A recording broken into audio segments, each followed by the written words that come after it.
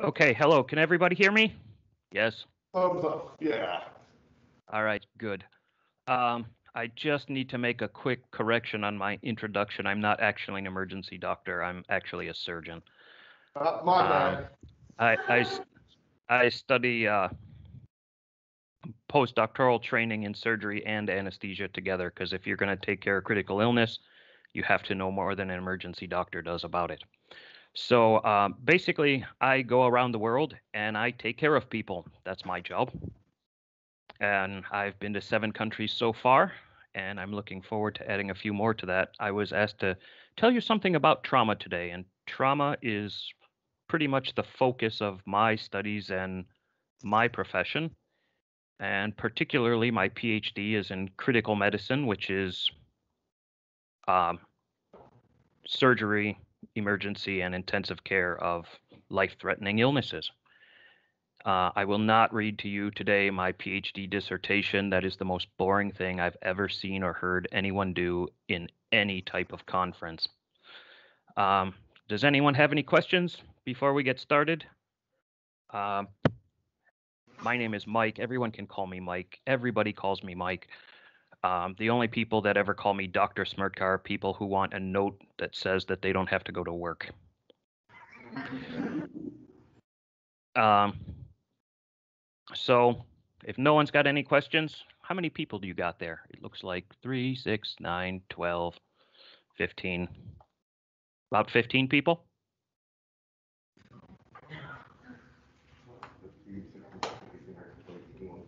We got 24, Doc. I think you're missing the back row from the camera's vantage point. All right. So, without further ado, we'll try to get this show on the road. So, trauma is a disease of young people. And most trauma is actually going to be pediatric in nature. So, now that we have the opening slide, let me skip to the next one. Next one. Come on. It was working. There we go. So, what are kids? Everybody in medicine goes around chanting the dogma that basically says kids are not little adults. But it begs the question, if they are not adults, what exactly are they? And if you took a biology course, let me see if I can get my pointer up here on screen, laser pointer. Okay.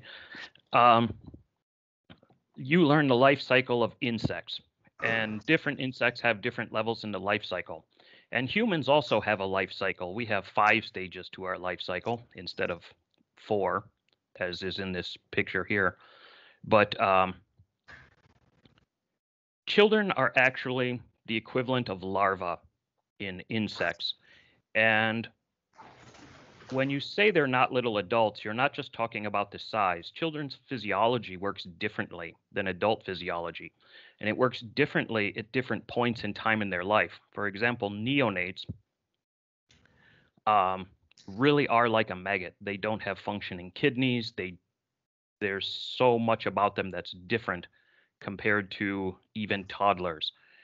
And we try to stay in pediatrics after the neonatal period, but I'll just tell you, trauma is the same in all ages. Critical illness is the same in molecular biology and biochemistry. So if you can treat critical illness in one population, you can actually treat critical illness in all populations. There's just a couple of things that change between them, and they're mostly very practical things.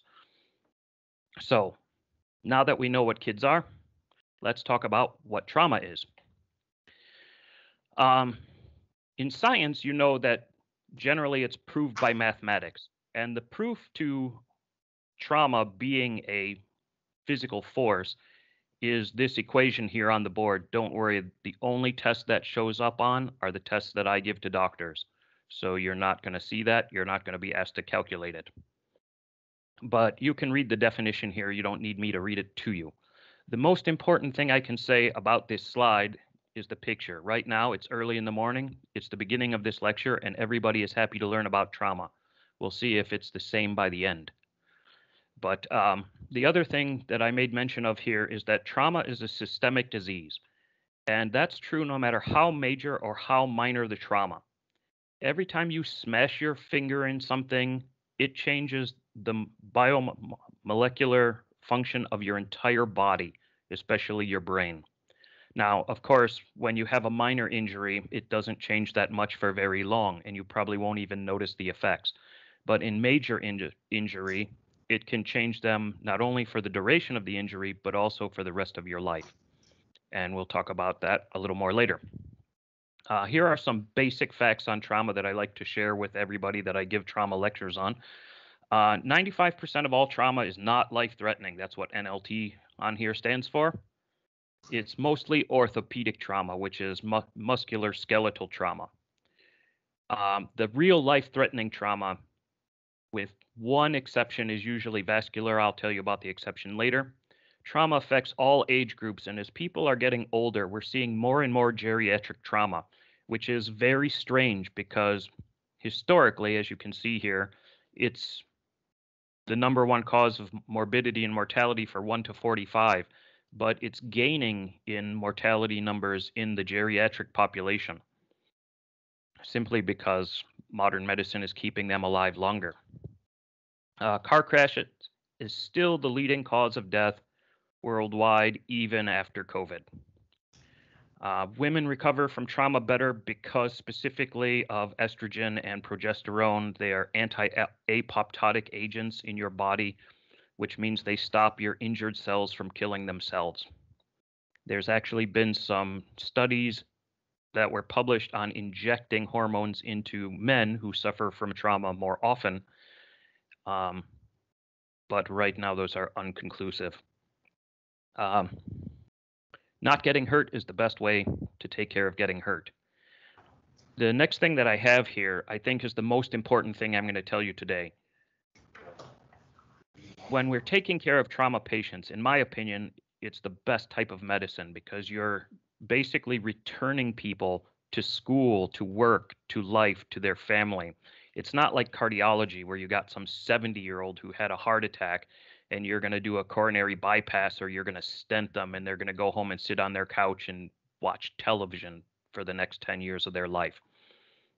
The only medical discipline that saves more lives than trauma care is pediatric oncology because they have an 80% cure rate to their cancer, which is usually leukemia. Psychological effects of trauma are lifelong, and many trauma centers will have psych support groups for victims of trauma as well as for providers. And the very last thing here is also something very important if you're going to work in EMS. Trauma is the disease of the poor, uneducated, and addicted. All of your patients are going to be one of these things if they're trauma patients. They're going to be intoxicated. They're going to have drugs in their system. They're going to do stupid things. And they're going to put themselves in positions that are unsafe, whether it's unintentionally through working in jobs like construction and things where physical injury is very popular, to just making dumb decisions about what their capabilities are. There's also a joke in trauma worldwide. It's the two dudes.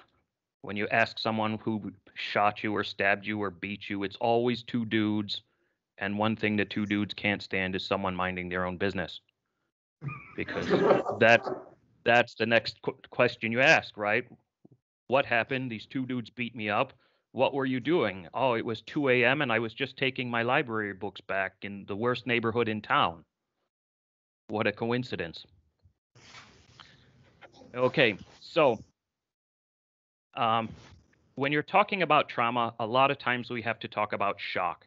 And I'm going to teach you how to speak 3 languages today. So I didn't spell shock incorrectly. I spelled it in French because the first person to describe shock was Ledran. He was a French surgeon. And what he was actually describing was not hypotension. He was describing what exactly happens when a musket ball hits a human body, because that's when he lived and he was a war surgeon. And it comes down to 3 parts. It's the bleeding, the inflammation, and the kininogen system. And I will not make you memorize all of this, but I'll try to keep it into facts that you can use. When you're evaluating someone for shock, a lot of times in especially basic education, whether it's EMS or medical school in the not the postdoctoral stage, they tell you that shock is basically some form of hypotension. So they'll say like sepsis is, X problem, and once it gets hypotensive, now it's septic shock. And that's not entirely true. And it's a very oversimplified view of it. So I'm going to take you through the full view of it so you can understand exactly what you're dealing with. And whether you go on to be a paramedic or you go on to be a nurse or a physician, you will probably know more about shock at the end of this than most people do. Okay, so shock comes in two different forms, compensated and decompensated. And the reason I picked this marriage picture is because in all diseases, whether you're talking about shock and trauma or you're talking about autoimmune diseases, in the original time period in the disease, the body has this super compensation where it's doing better than it does even under normal conditions. And in medicine, we call that the honeymoon period. So anytime you hear, whether you're talking about trauma or cardiology or whatever, honeymoon period, it is the period of super compensation. And then, of course, we have decompensation, which is when the body can no longer keep up this compensation of the disease.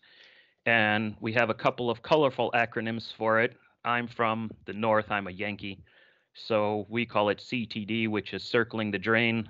I worked for a period in Louisiana where I learned FTD, which is fixing to die. You can use whatever one that you like. So, what is shock?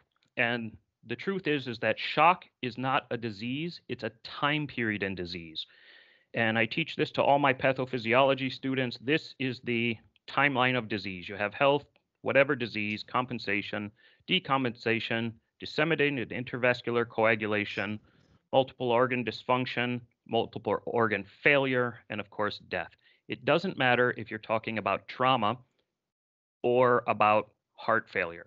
So for example, in trauma, this goes very quickly. Usually you pick them up somewhere in decompensation, and once you get to this little arrow between MODS and MOF, medical care can no longer help them in modern times. So you're trying to deal with them between compensation and MODS, because once they reach the late stage of MODS, we just can't help them anymore. When you talk about a chronic disease like congestive heart failure is cardiogenic shock over decades. Patients go through the exact same formula.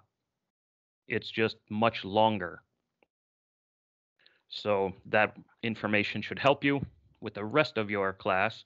When you're talking about diseases and signs and symptoms, you'll notice that eventually all signs and symptoms become shock. And all diseases start off with just a handful of signs and symptoms.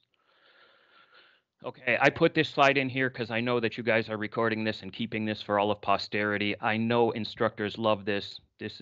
Students love this. They think if they memorize this, that they're going to pass the test. The truth is, you could spend hours and hours on this, and they will ask you a question on your National Registry exam that's not on here at all. Okay, so since the first part is bleeding, we're going to just do a quick recap on what bleeding is and what blood is. So in blood, you basically have 2.5 components. You have your formed elements, which are your blood cells, both red, white, and of course platelets. And then you have the liquid part, which will come into effect later. You have transudate, which means that it's basically pure water. And you have exudate, which means that there's protein in it. All of you guys have seen this stuff, like for real in real life. Anytime you cut yourself, or you're messing with acne or something like that, and you start to see there might be some blood, there might be some pus, and then there's this like yellowish liquid and then eventually a clear liquid, this is exactly what we're talking about. It's very practical stuff. So when you take a first aid course, they tell you there is two types of bleeding: bleeding you can see and bleeding you can't see. And when you get into medicine, we try to make ourselves sound very important. So we say there's internal bleeding and external bleeding. But if you break the words down, what does it mean? Bleeding you can see and bleeding you can't. On the left side here, this is obviously bleeding you can see, and this is one of our favorite techniques in surgery is to hook up suction to bleeding because we don't like blood everywhere. Bacteria loves blood, particularly it eats iron, which is found in every red blood cell. And so if you have blood around and you have bacteria, you will eventually have infection and sepsis. So we like to suction it. And the emergency department loves me when I come down. I take their wall suction off the wall and I suture someone with suction on because it doesn't spill a drop on their sheets or even their pillow. The other picture here, this is actually a picture of what we call a Curling's ulcer. And in major trauma, because the histamine is used up in other activities other than creating mucus for your stomach, what happens in major trauma, people get ulcers in their stomach and duodenum. This is a picture of a duodenal ulcer right here, and it's called a Curling's ulcer.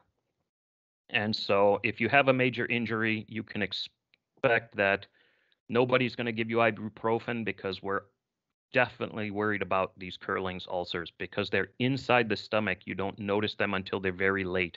And from the EMS standpoint, it may show up as bleeding from the anus if it's really severe. The other type of ulcer that's in the stomach is called the Cushing's ulcer. If you talked about head trauma, you know about Cushing's triad. Cushing also described the ulcer that is formed post-traumatic brain injury. It works along the same lines as the Curling's ulcer. It's just a different part of the body that's doing it, but the outcome is the same. This is one of my favorite pictures in all of trauma because I know the doctor who took this picture. This is a self-inflicted gunshot wound with a shotgun in a suicide attempt. Just speaking quickly on the mechanism of injury of shotgun blasts, because the shotgun is a smoothbore rifle, it basically, the pressure wave comes out before the projectile does. So what happens is when people are trying to suicide themselves, they put the shotgun underneath their chin, they pull the trigger, the pressure wave pushes their head back, and then the shot actually blasts off the lower part of their jaw. This is totally fixable. What will happen is they will shave a part of the tibia bone off into a nice little circle, and they'll reconstruct this person's face. They usually look better after the surgery than they did before they shot themselves. Plastics does a good job.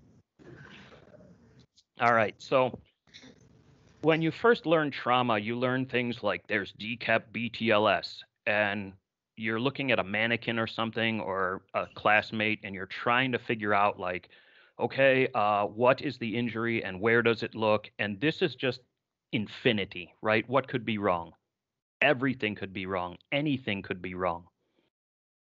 One of the things that I tell my students in classroom is, if you look at a patient and your first thought is, that patient looks fucked up, you are totally right. Okay? Everybody can see that. And if that's your first thought, then you know this is a real emergency. So I like to make things simple and have orderly lists. So there's only 5 places you can bleed to death in the world, and they're listed here.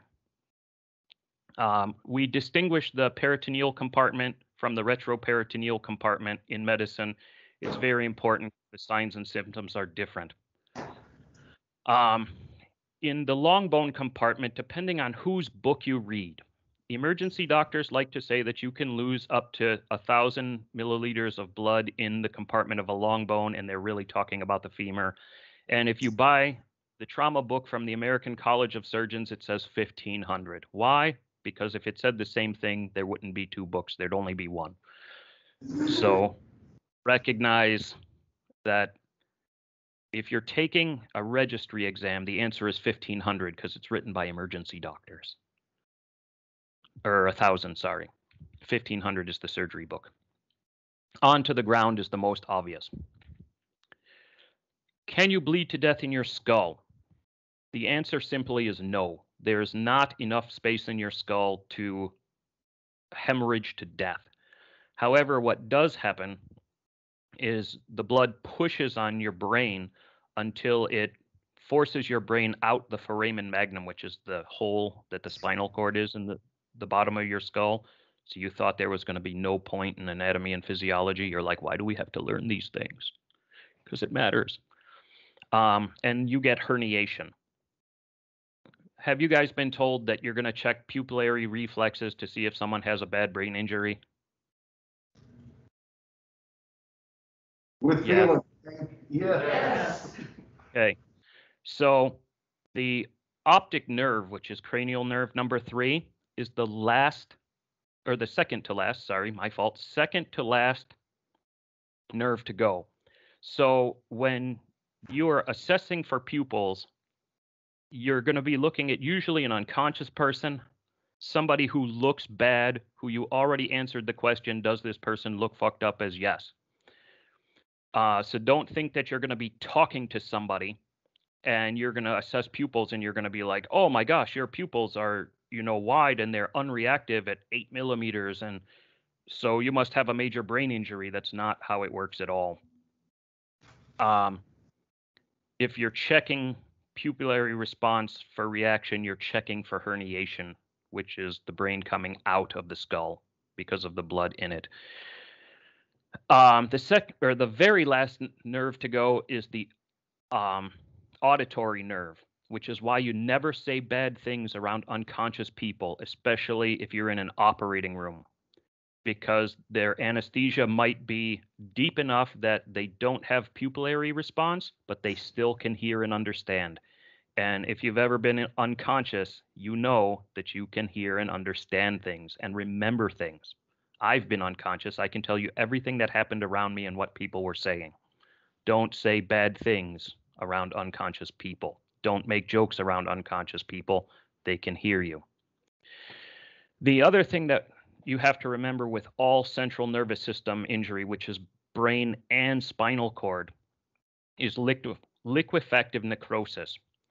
And what that is central nervous tissue, when it dies, microglial cells, which are basically white blood cells in your CNS, come and Pac-Man the injured nervous tissue. So it totally disintegrates all of the injured cells. And everybody thinks of cells like these little microscopic things. But if you took general chemistry, you understand what a mole is. You have moles worth of tissue, and you lose moles worth of tissue.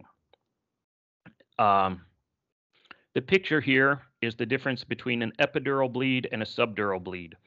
And to EMS, this is hugely important because an epidural bleed becomes fatal in about 6 hours. And when you're watching on TV, they're like, yeah, so-and-so had a skiing accident or a boating accident, and they felt fine, and they went home, and 6 hours later, they were dead.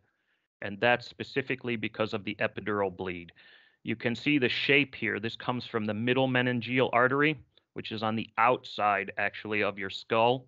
It's very easy to break, and it takes a long time before it can herniate. The subdural bleed is when the bridging veins in your skull are broken, because there's veins that go from the outside of your skull to the inside. We call them bridging veins, and a sharp movement will cause them to break. You'll get a slow bleed, which doesn't usually herniate.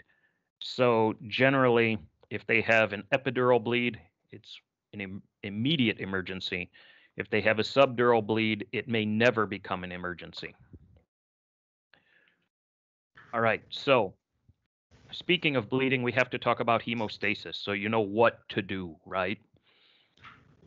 You guys are EMT class, I understand? Correct. All right, super. I got great news for you.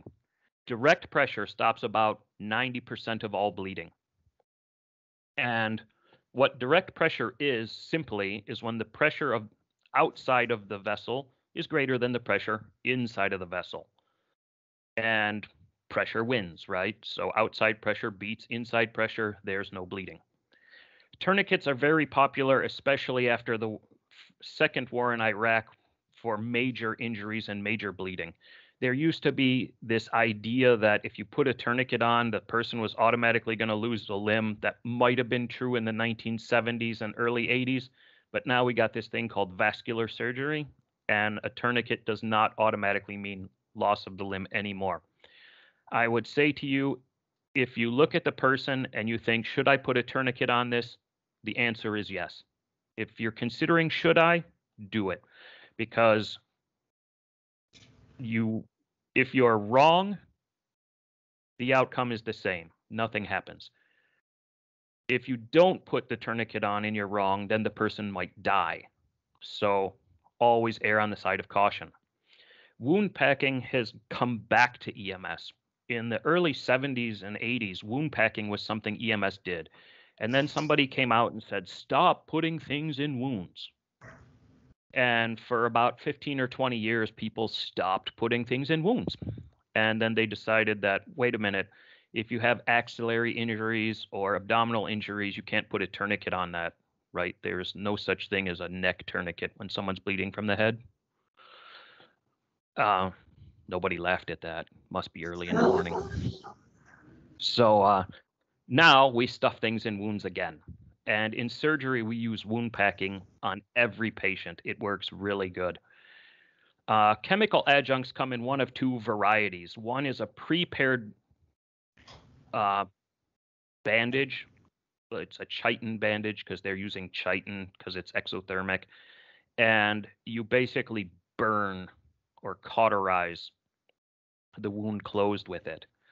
From the surgery standpoint, it's a mess. I hate to see patients with chemical bandages because it means it's going to be a really long day trying to clean up and fix all of that burned tissue. One of the other things that we do is an improvised chemical adjunct, and we pour epinephrine all over our gauze bandages because epi is a vasoconstrictor. And when you put it on a bandage, it constricts the end tissue that's bleeding, and it stops the bleeding for you. Electrocautery is a surgery thing, but you may see handheld electrocautery things coming to an ambulance near you in the next 10 years. It's basically hot poker, the modern version of it. And of course, I tell surgical students, surgeons only have two skills. We can cut things and we can sew things. That's all we can do. So sutures, staples, steri strips, that's how you sew things. And then of course, in the most extreme conditions, you have to do an emergency amputation, which is there's so much diffuse bleeding from so many parts of a limb or an organ like the spleen that you just can't stop it before the patient bleeds to death. So the trick is you tie it off, which is a fancy way to say you put a tourniquet somewhere and you chop it off, and then this situation is resolved. Obviously, nobody likes to have amputations. Some historical things that have been taught in EMS specifically for bleeding is Trendelenburg position. The theory was that you would elevate the feet and all of the blood would rush into the heart, the brain, and the kidneys. That was a great theory. It doesn't work because of the valves in your veins. The other thing is, if it used to be the idea that you had to save the heart, the blood, or the heart, the kidneys, and the brain, and the person would be okay, and that's not true. You can completely save those organs. The GI system and the liver will die, then the patient will ultimately die. You need more organs than 3 in your body. They used to teach pressure points in EMS class. Has anyone ever done this? No. It's the most impractical thing that's ever happened because it does work, right? You find an artery that's close to the surface of the skin and you press down on it, but you can't bandage it that way, which means you have to stand there and hold it or sit there and hold it. And who's going to do that? Nobody. And then once you get to the hospital, they're certainly not going to have a doctor or a nurse standing there holding a pressure point. It's madness. Elevation works for capillary bleeding. It doesn't work for arterial or venous bleeding at all. So if you're elevating things, it means you can just use direct pressure and you don't have to worry about it anymore. When you're using direct pressure and you put bandages on, be careful how tight you wrap them, because the next part that we're going to talk about is inflammation, and you can cause injury by wrapping something too tight. So this slide is going to be important to your life because it's on every test everywhere. It's the lethal trauma triad. And basically what happens is you are bleeding. In order to try and stop the bleeding, the capillary muscles, capillary sphincter muscles specifically in your arteries, clamp down with all the energy they have. That uses a lot of energy. What happens when you run out of energy? You get acidosis, because you're switching from aerobic metabolism to anaerobic metabolism. When you're talking about septic shock, when you're talking about hemorrhagic shock, the acidosis that you see is not from the end organ, it's from the capillary sphincter muscle. And the higher it is, not only does it mean the mortality is higher, what it's exactly telling you is these muscles are working as hard as they possibly can to try and stop this bleeding. As the acidosis gets worse, the heart muscle performance gets worse because the acidosis affects the sodium-potassium pump, and it causes a less strong contraction, which of course causes hypothermia. The hypothermia stops blood coagulation because, like any chemical reaction, you need chemicals moving quickly in order to react more often. When you're boiling water on the stove, you can see that. The most important thing is, as an EMT, keep your patients warm. Even if it's warm outside, even if you're sweating in the back of the ambulance, turn the heat on. It helps the patient. If you're about helping patients, stopping bleeding will help them a lot. Okay, I will take a breath here.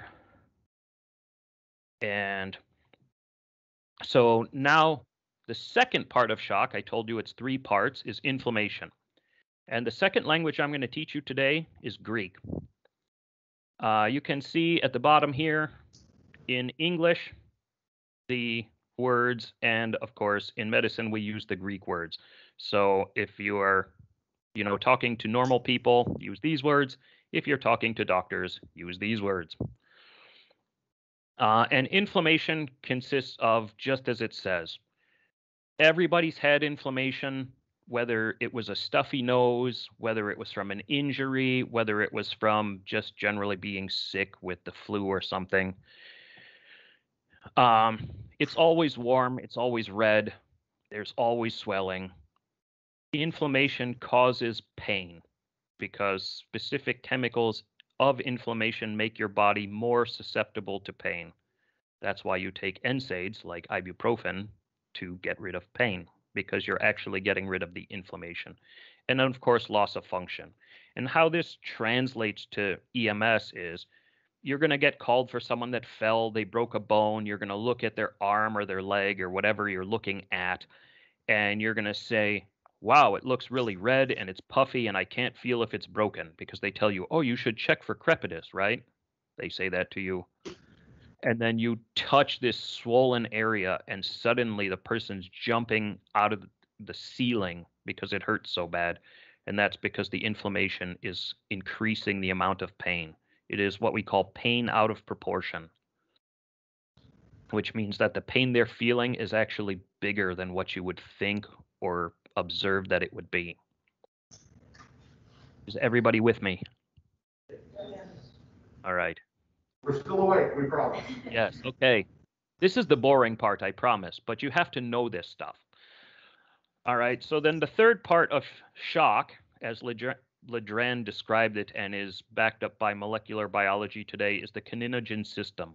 And what you really need to know about kininogen is very simple. Substance P starts the process off. It causes the release of bradykinin and histamine, which causes vasodilation. Obviously, if you're trying to stop bleeding, the blood vessel getting bigger makes it harder. There's an equation that I use every day. It's called Pusoli's equation. And basically what it states is that the radius of the blood vessel is to the 4th power when it increases. So any increase is a huge increase. And histamine and bradykinin mediate that. That's why when you see that inflammation and the redness and the swelling, that's all comes from bradykinin. Okay, so signs and symptoms of shock. Remember our honeymoon phase picture and our circling the drain picture? The honeymoon phase is an increased heart rate. Increased cardiac output means increased metabolites and oxygen to the cells. It means that the cells are working better than average. Kussmaul's respirations. It's not just a technical term. When you see someone in this respiratory pattern, what you're seeing is respiratory compensation of acidosis. They're blowing off CO2 in order to lower the acidosis in their body. You see it in all critical illness, not just shock. And you can see it from the door. So like, any of you guys got older grandparents or something? Yes, no. You visit them, they're sleeping, you're staring at them like, are they breathing? The same thing with Kussmaul's respirations. When you go to a patient, whether you're in the hospital, whether you're on an ambulance, as soon as you walk in the door, if they have a Kussmaul's respirations pattern, you'll see it from 20 feet away. And as soon as you see it, you know that patient's in compensated shock. Okay, increased BP because increased cardiac output, increased blood pressure, right? If you are dealing with heart monitors because you are working with paramedics or because one day you become a paramedic or a nurse or a doctor, they will talk about increased MAP. And the monitor will tell you what the MAP is. It calculates it for you now. It's very rare to see a heart monitor that doesn't calculate MAP. Historically, you almost never see it.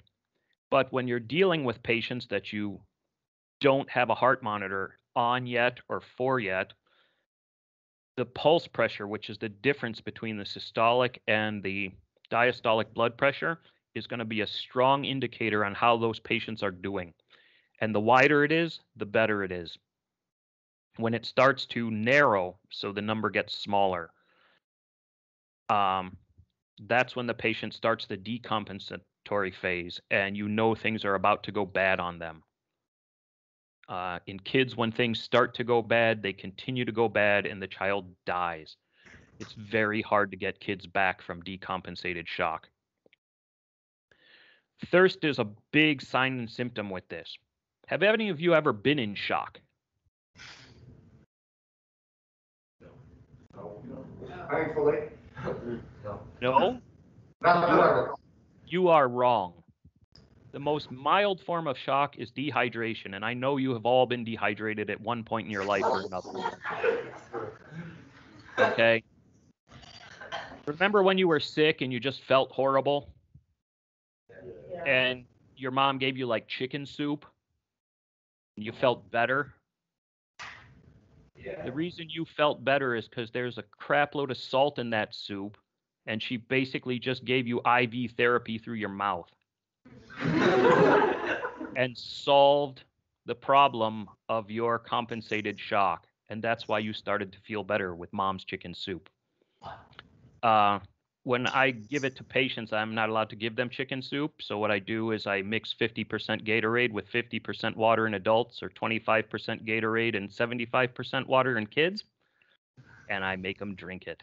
And when my daughter gets sick, she's like, "Can you give me the medicine?" Absolutely, I can.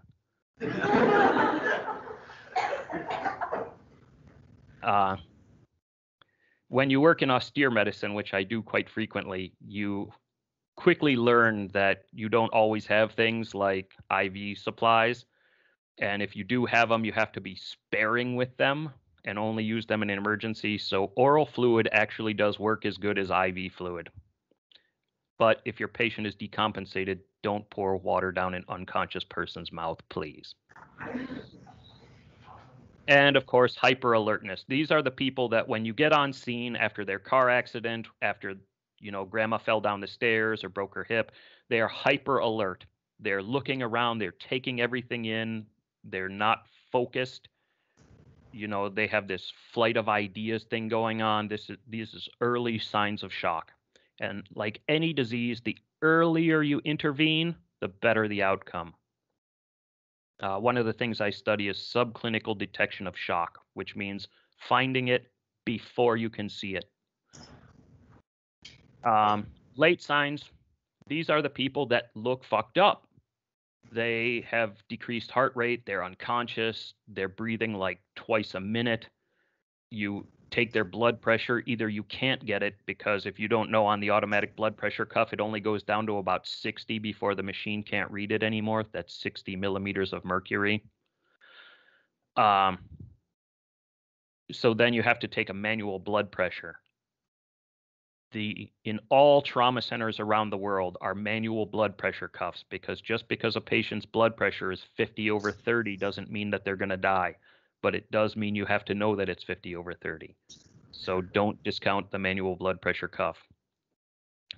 This going along with this is the decreased MAP, but again, the quick and dirty is the pulse pressure. And when you're resuscitating someone, whether it's in a trauma bay or an ambulance or on the street, you don't need MAP. All you have to know is the pulse pressure getting closer or farther apart? And if it's getting closer, things are going bad.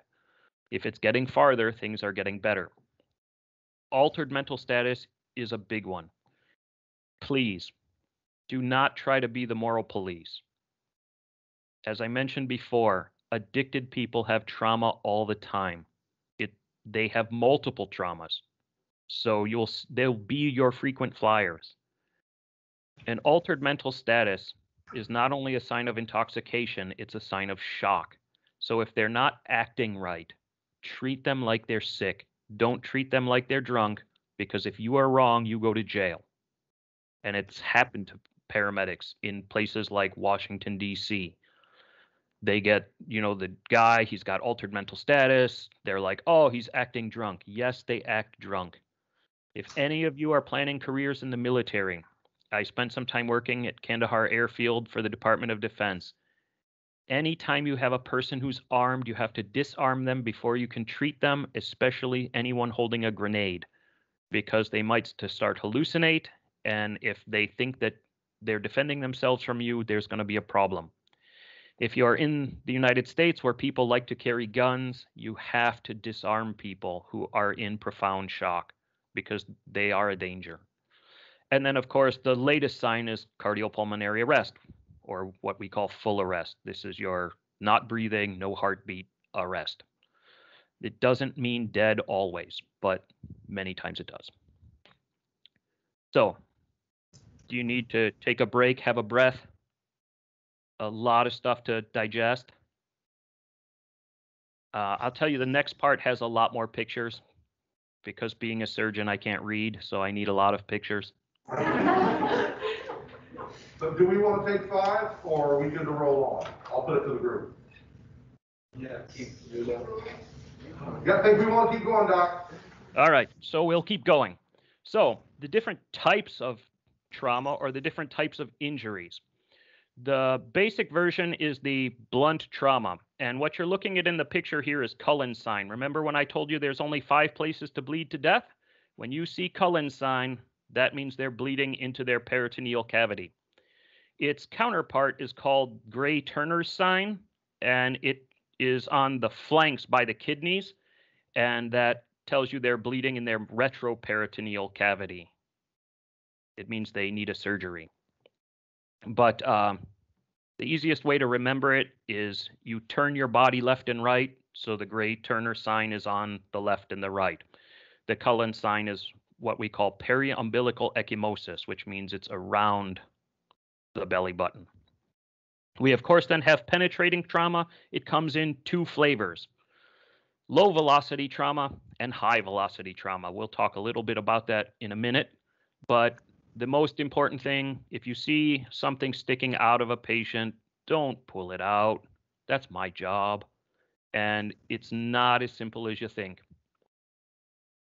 Because if you ever get to go and observe a surgery, what you'll see is you'll cut the patient open, there will be bleeding.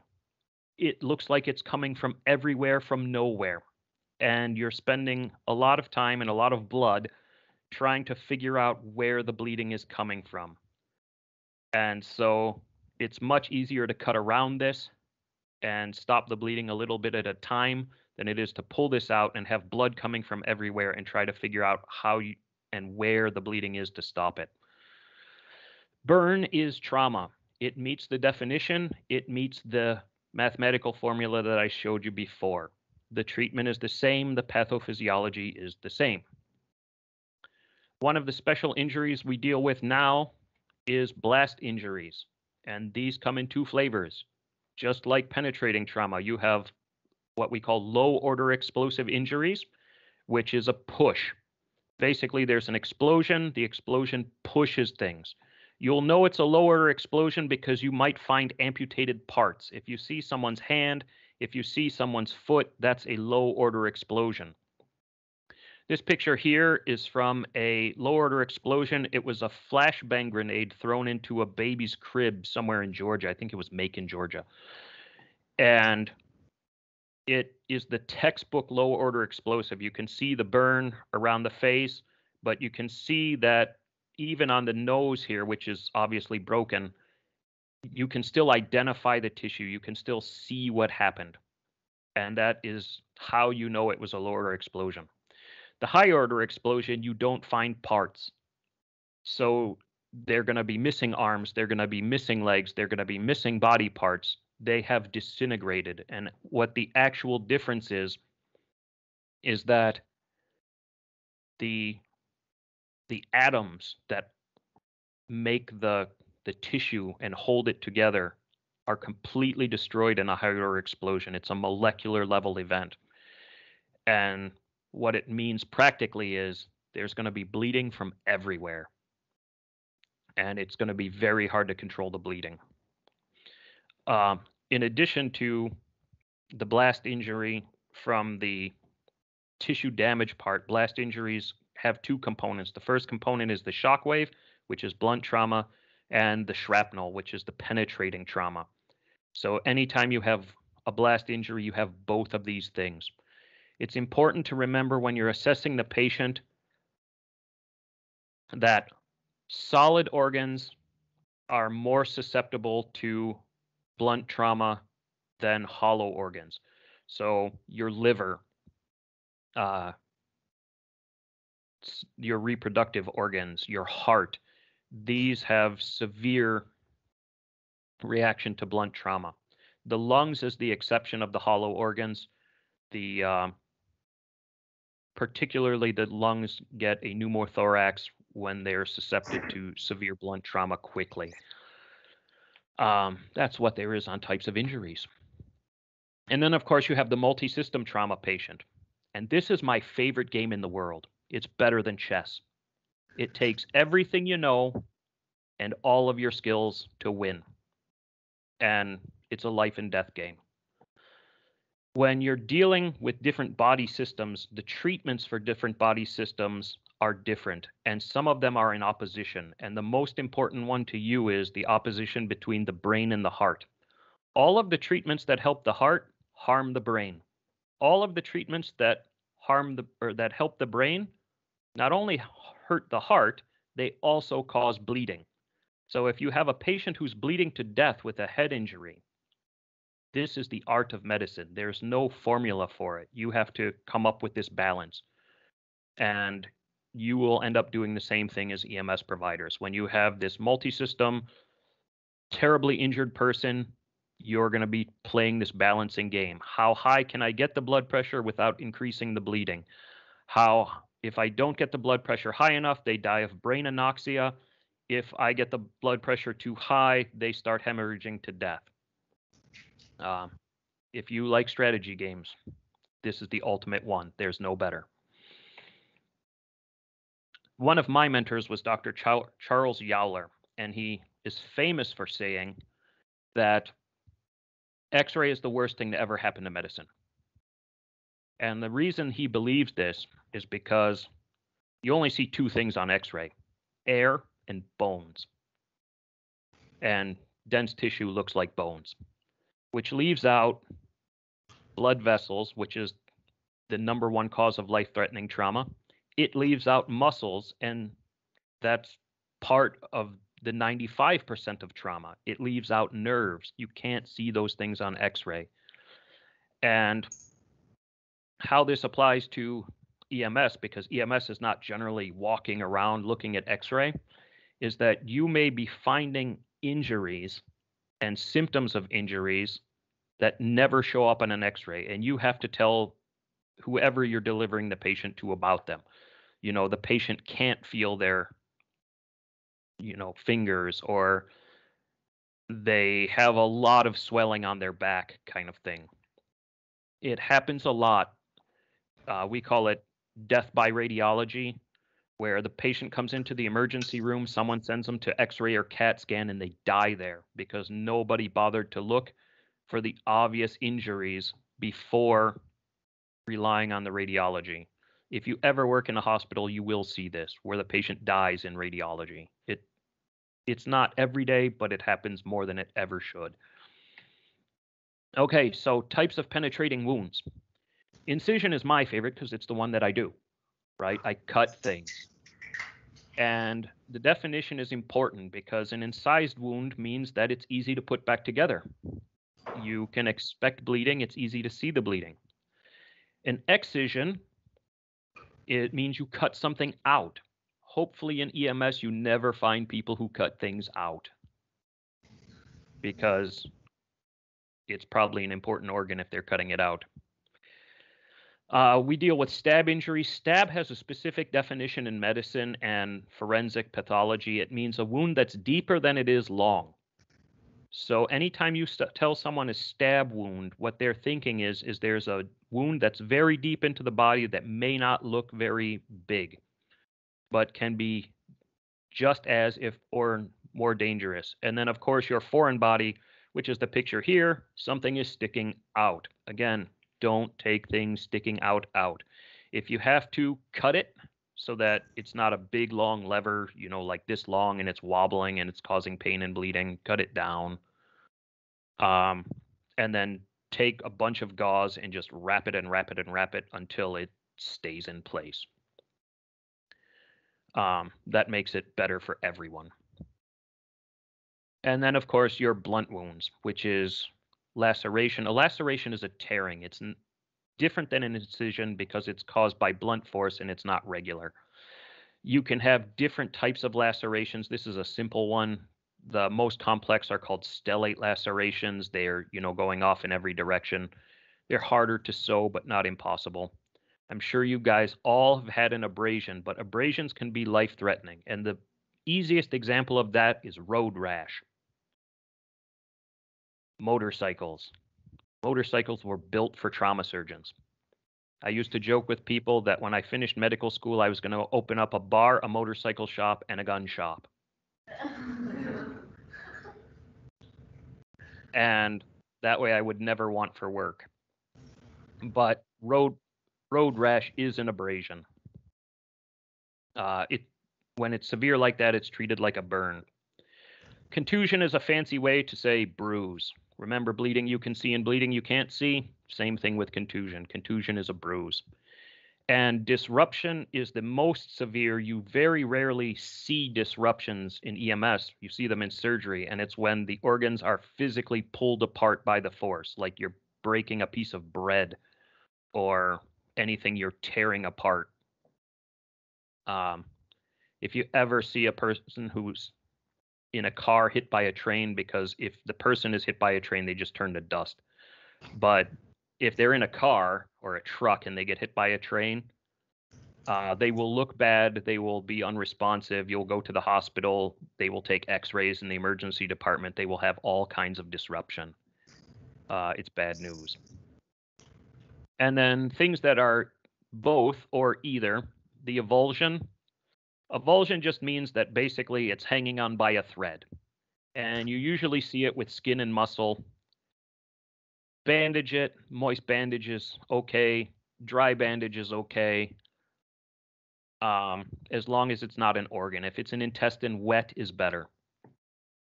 because if you just put dry gauze on it, it sticks to it, it pulls it apart, it causes damage when you try to fix it. Amputation, that's an easy one too. Traumatic amputation is basically where you lose part of your body because of the force transferred to it. Gunshots, slashing injuries, explosions. These are all forms that cause traumatic amputation. The most common one actually is foot in the door, where people are getting out of a car and the door gets closed on their foot and it partially amputates the foot, usually to a degree where it can't be reattached, and then you end up with a below the knee amputation because it's easier to fit the prosthetic. So if you get your foot chopped in a car door, chances are you're getting a below the knee amputation because they don't make prosthetics that fit to the ankle properly. And then, of course, the last one is evisceration, which is what we got here, where something that is inside is now outside, but desperately needs to be inside. At the EMS level, please do not push this stuff back in. It's not that simple. In the case of intestine, your intestine is rotated clockwise on the blood supply of your body. And if you rotate it counterclockwise, you will shut off the blood supply and you'll cause an ischemic gut. If somebody loses their entire intestine to ischemic gut, they die. That's it. About 10% of patients have a condition called situs inversus, which is Latin for the opposite. And you have to be able to tell the difference and rotate it the right way when you put it in. It includes any other eviscerated tissue, whether it's in their abdomen. Uterine prolapse is a type of evisceration. Don't push things back in. Anal prolapse is a type of evisceration. Don't push things back in. Somebody who does that regularly has to do it. Okay, I told you that 95% of all traumatic injuries are orthopedic, and I meant it. And you talk a lot about in EMS open fractures. Probably, if I was estimating, 90% of all open fractures you're going to see are going to look like this. It's going to be just a small cut in the skin. It's going to look like this even looks like a hole. That's lucky. It usually just looks like a small laceration in the skin, about a centimeter in length. And once you have an open fracture, you need to have surgery because the internal body compartment has to be cleaned or it'll get infected. You'll get necrosis. It'll be bad. So the question is, how do you tell if the fracture is open or not? If you see any break in the skin, consider it an open fracture. And the reason it looks like this is because when you get injured, you have a muscle spasm. And what ends up happening is the bone comes out like you see in the second picture, but the muscles are still good, so they just spasm and pull it back in. And that's why it only looks like a little tiny hole. If you see what you see on the right, which is the least common presentation by a lot, what's happening is not only is the bone broke, but so are all the muscles too. That's why they can't spasm it back in there. The solution is simple. You splint it. Always splint it. You control pain. Analgesia is the medical word for no pain. That's what it means, without pain. There's two more levels of it.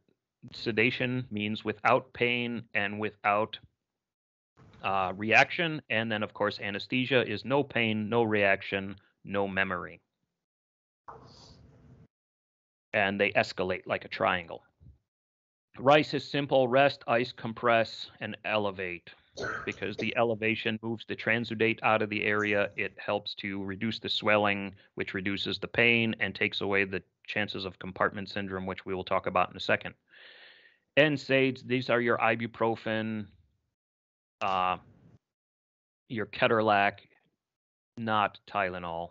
Tylenol is good for basically reducing fever and not much else. If it's really bad, you can use steroids. And then, of course, like I said, if it's open or it's severe, you need to have surgery.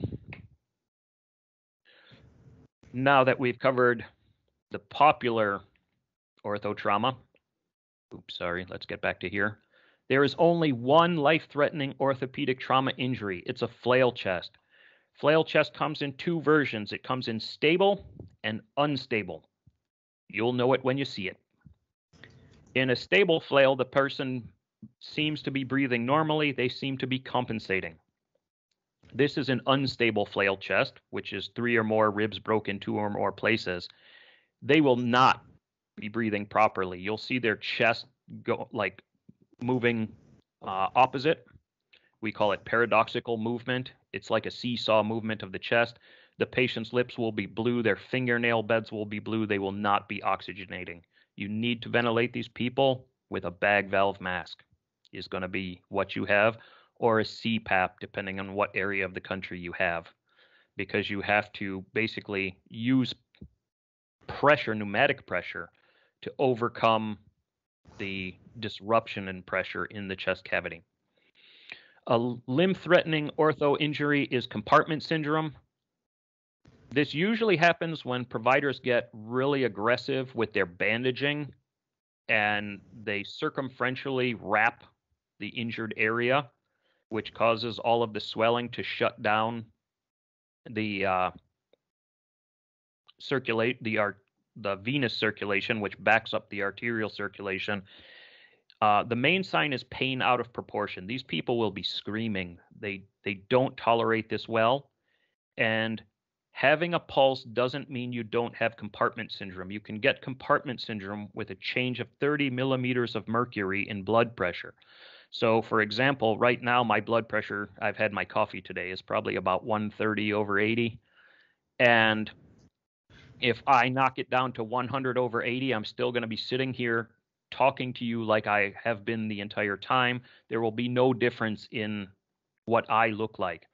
But if I have a circumferential bandage or something blocking my venous circulation, I will get compartment syndrome looking totally normal. Don't think that no pulse doesn't mean there's not compartment syndrome. Very important. If you are the one that wrapped the leg or the arm or whatever you wrapped, even the center of the body can get compartment syndrome. The abdomen can get compartment syndrome. Cut it off. Don't try to loosen it. Don't play games. Cut it off. Do it again. Okay. Very important to emergency people, whether you're a doctor, nurse, or in EMS. And it is the occult limb-threatening orthotrauma. Occult in medicine is the technical term for hidden. When you have a fall with an outstretched hand, which is this, it's called foosh, fall of outstretched hand, you can fracture your scaphoid. The complication of a scaphoid fracture, which is a bone in your wrist, is avascular necrosis, which means that the blood vessel is disrupted and the body dies because of lack of blood flow. You can lose your entire limb from a scaphoid fracture that's treated improperly. The treatment is to splint it, to go to the hospital where they will put on a orthoglass or a temporary splint. They will do their best job in the emergency room. This is one of the few times an EMT or a paramedic working in the emergency room gets to play with plaster. It's a good time. I recommend it to all. But you do a good job, because how you figure out if the scaphoid is fractured is about a week later you take an x-ray. And if the bone is healing, it was fractured. And if the bone is not healing, you can pull the splint off and not cast it because the bone was never fractured.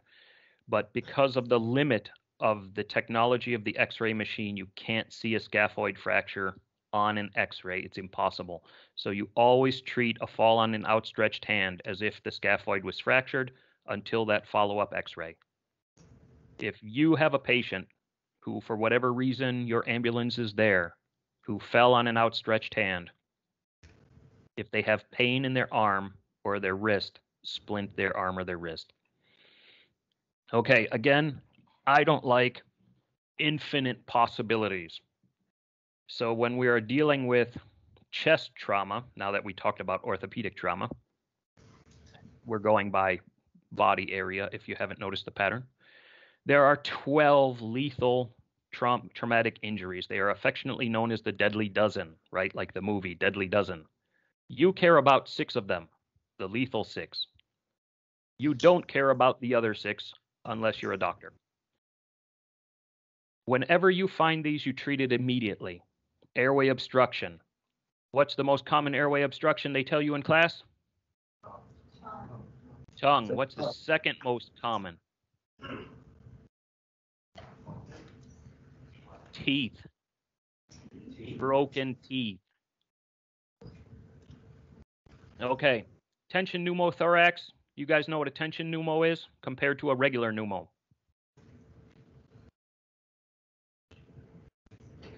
We just started trauma, Doc. Okay. Last class, go ahead and give us a little primer on that, please. Okay, so pneumothorax means there's air in your chest on the outside of the lung. Just like with bleeding, what happens is when you have air on the outside pushing greater than the air on the inside, what ends up happening is you collapse the lung. A pneumothorax is a collapsed lung. That's the non-technical term. A tension pneumothorax means there's so much air in the chest that it's pushing the arch of the aorta and it's crimping it off like a hose. It's a life-threatening event because it's shutting off blood flow at the aorta. So no organ in the body is getting blood. It is an emergency and it has to be treated. And the easiest way to treat it is to let the air out because that converts a tension pneumothorax, which is life-threatening, to a pneumothorax, which is life-threatening, but not immediately, not in the next 8 minutes. When you're talking about decompressing a chest with a needle or a finger or a tube, and we could argue for hours over what EMS should be doing and is not doing and not come up with consensus, the reality is you have to let the air out. That's what's happening. And if you have a patient who looks fucked up, and I'm not like, the purpose of vulgarity is to incite emotion. If you have a patient who looks really, really bad and they have basically no blood pressure, treat them for a tension pneumothorax. If you're wrong, nothing happens. If you are right, you might save their life. Cardiac tamponade is basically you have a sac of tissue surrounding your heart called the pericardium. When blood gets in the pericardium, it's outside of the heart, inside of this sac, and it basically increases the pressure until it crushes the heart closed. There's not too much EMS can do about that. There's not too much emergency doctors ever really do about that. Usually surgery either decompresses it with a needle, which is sort of a misnomer because if you've ever tried to get blood through a needle, it's an impossible task. What ends up happening is you cut open their chest, you cut open the pericardium, you release the blood out of it, you stop whatever hole in the heart is causing it by sewing it, and that's how it's fixed. We call it a pericardial window in surgery. You'll see textbooks that tell you how to do it with a needle. If you can suck blood, congealed blood that's been sitting around drying through a needle, you are a much better provider than I am. Open pneumothorax is the technical term for a sucking chest wound. And it's basically you have a hole big enough in your thorax where the air when you breathe is being sucked in through the hole, which is causing a pneumothorax and subsequently a tension pneumothorax. You have to plug the hole.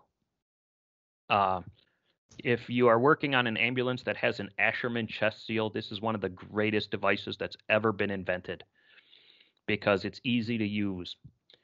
One of the things that you might read about in your EMT textbook is called the non-occlusive dressing. And if you ever try to use one of these, let me tell you what a disaster it is. It comes in an aluminum package. You open the aluminum package and it's basically a piece of gauze with Vaseline on it. And as soon as you get that on your gloves, because you're wearing gloves, right, because someone's bleeding, the gauze just crimps up into a little ball like a piece of cellophane. You can't get it undone. Now you got blood and Vaseline on your gloves. You're just totally useless to the whole world. Go with Asherman chest seal. You peel off the sticky back and stick it on, and that's all there is to it. Hopefully, Mr. Peavy will be able to get an Asherman chest seal if he hasn't already shown you one. It works much better than gauze covered in Vaseline. Massive hemothorax just means bleeding into the chest. And blood does not belong in the chest. It belongs in the vessels. And instead of air compressing the lungs and the heart, blood is compressing the lungs and the heart. This requires a tubal thoracotomy or chest tube. If you become an emergency doctor or a trauma surgeon, you will use a chest tube daily.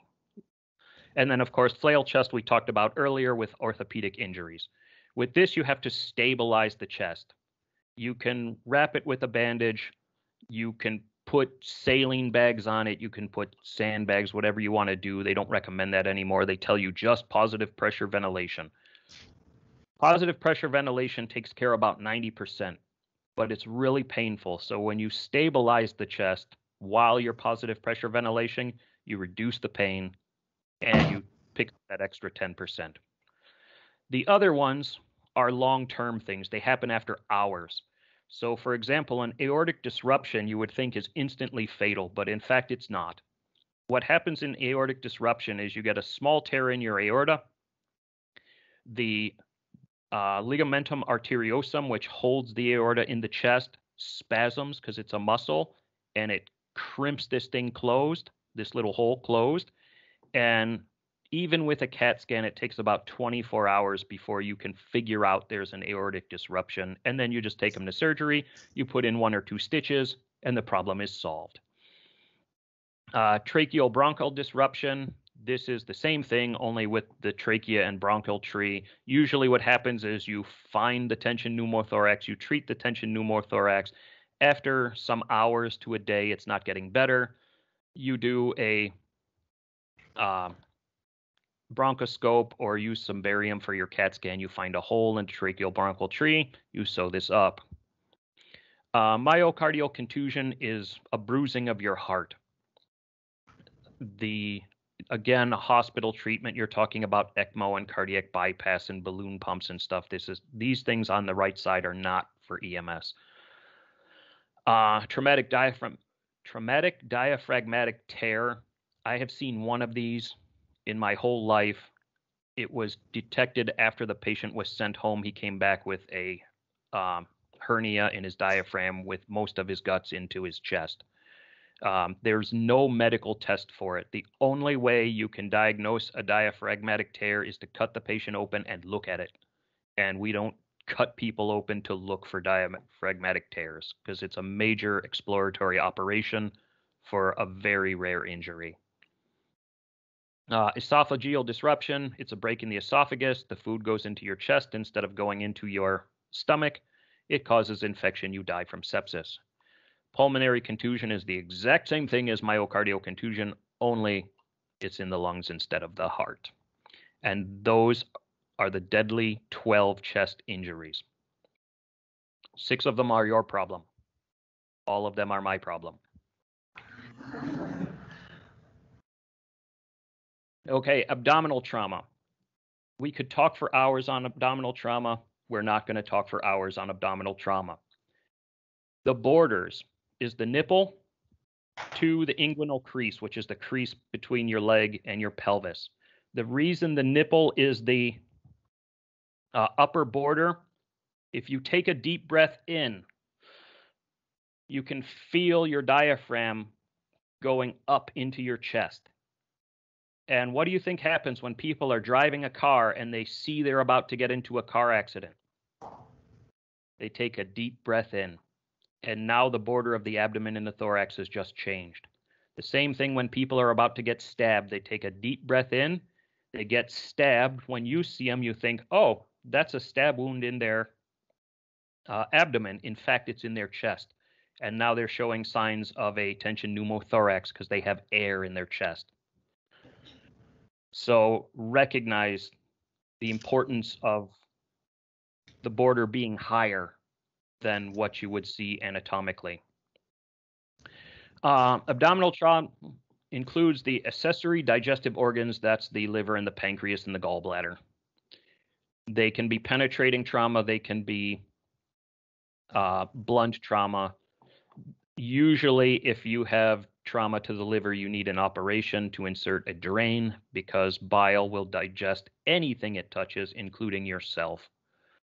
Obviously, trauma to the pancreas is hugely important. There is massive, massive bleeding with that because the pancreatic artery runs right down the center of the pancreas.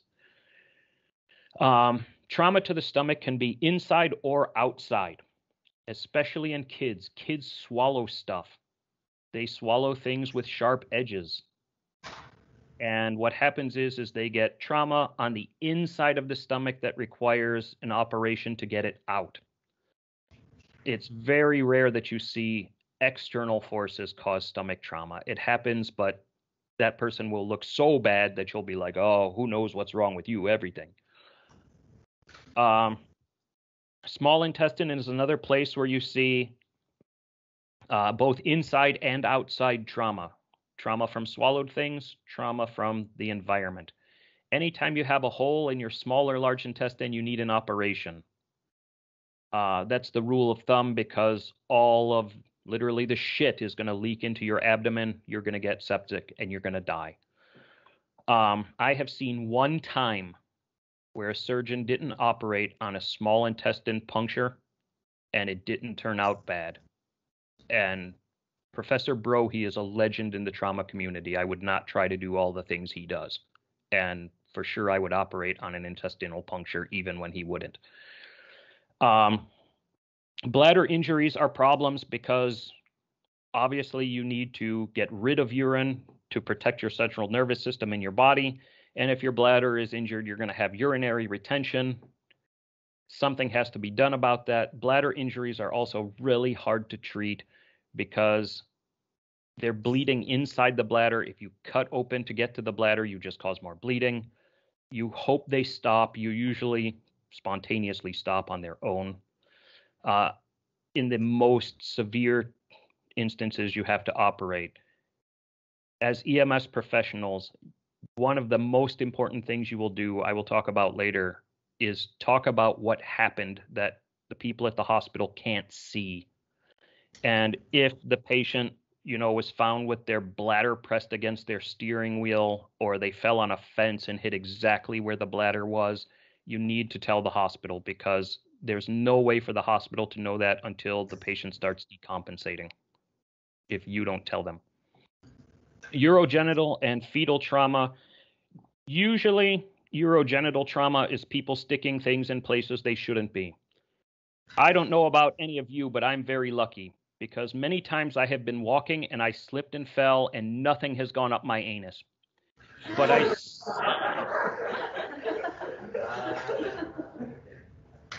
I see people on a weekly basis that have something in their anus, and I ask them my favorite question to ask all patients. So how did that happen? And the lies they come up with are amazing. They truly are. It's like a little child lying, right? When a little kid lies to you, you're like, that's totally impossible.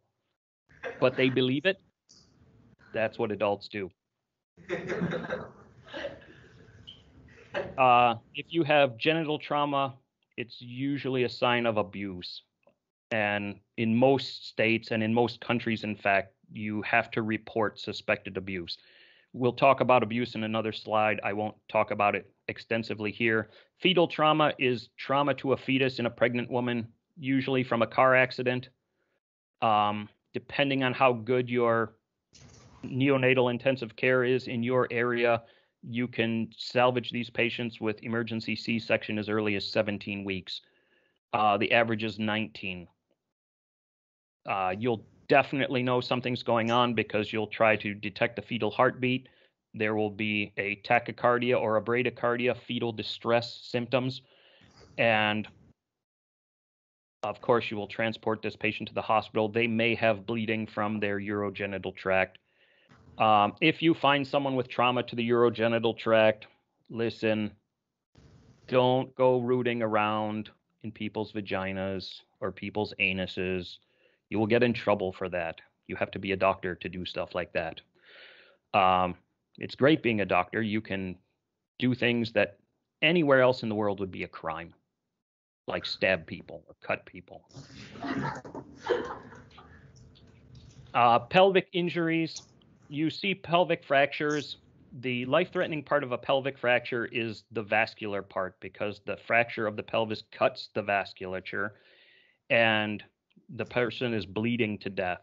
So if you have a mechanism or some reason to suspect a pelvic fracture, definitely immobilize it. That's splinting, fancy way to say splinting, as best you can. There's 3 different types. They're pretty much self-explanatory. Anterior posterior compression is when it breaks when you're pushing it front to back. Lateral is when it breaks by pushing it together, and vertical shear is when something cuts the wing of the pelvis. You can get these as part of the traumatic birth, which we'll talk about momentarily. Oh, traumatic brain injury, very important. Sitting in EMS class does not cause traumatic brain injury. You're all been listening to me for about an hour and a half, and you're like, speak for yourself. But traumatic brain injury involves all the things you see on the slide. ROS stands for reactive oxygen species. Basically, you injure the brain, and in addition to the direct trauma effect of the brain, there's some physiological changes which actually harm the brain more than it helps, but they're supposed to be compensatory. One of those changes is anytime your brain is injured, it starts making proteins which draw water into the cells. And if you remember from chapter 1, there was, you talked about hypotonic and hypertonic distribution of water. The cell basically sucks in water until it explodes, which causes more injury. And then, of course, the body's immune system attacks injured brain cells actively. So I'm not going to read you the slide. You got a copy of this. You can read it anytime you want. Do maintain a map of 90. Remember, I told you in multi-system trauma, you have to keep blood going to the brain. The brain needs 25% of the minute volume of blood in your body. It needs sugar. It needs oxygen together. If you have a traumatic brain injury, you'll have an increase in the intracranial pressure. And basically, that's the body squeezing the brain through the foramen magnum, as I mentioned before, in herniation. You're trying to prevent this by pumping fluid, usually, or blood into the brain. At the surgery level, a good surgeon is going to cut a hemicraniectomy, which is take a whole part of the skull off. A bad surgeon is just going to try to put in a plug. The plug is not enough for such an injury. You may hear that hyperventilating decreases intracranial pressure, and there is truth to that, but there's a caveat. It works for about 3 to 5 minutes. And so if you do it, it only works once. And the best time to do it is between the emergency room and the operating room. So if you're in an ambulance and you hyperventilate someone and you're like, look, they're getting better, in about 5 minutes, they're going to be just as bad as they were before you did that. For reasons beyond my explanation, many EMS systems still use normal saline in trauma. If you have influence in your system, please don't. It causes many problems. The biggest problem it causes is it exacerbates these proteins in the brain that are drawing water in. The other problem it causes is reactive oxygen species, specifically means O2-, which is called a free radical in medicine. Anything a free radical touches, it kills. O2- is a bad free radical, but it's not as bad as hypochlorite. Hypochlorite is 3Cl-. And when you drop salt into water, what happens? It dissolves completely, right? So it becomes Na and it becomes Cl.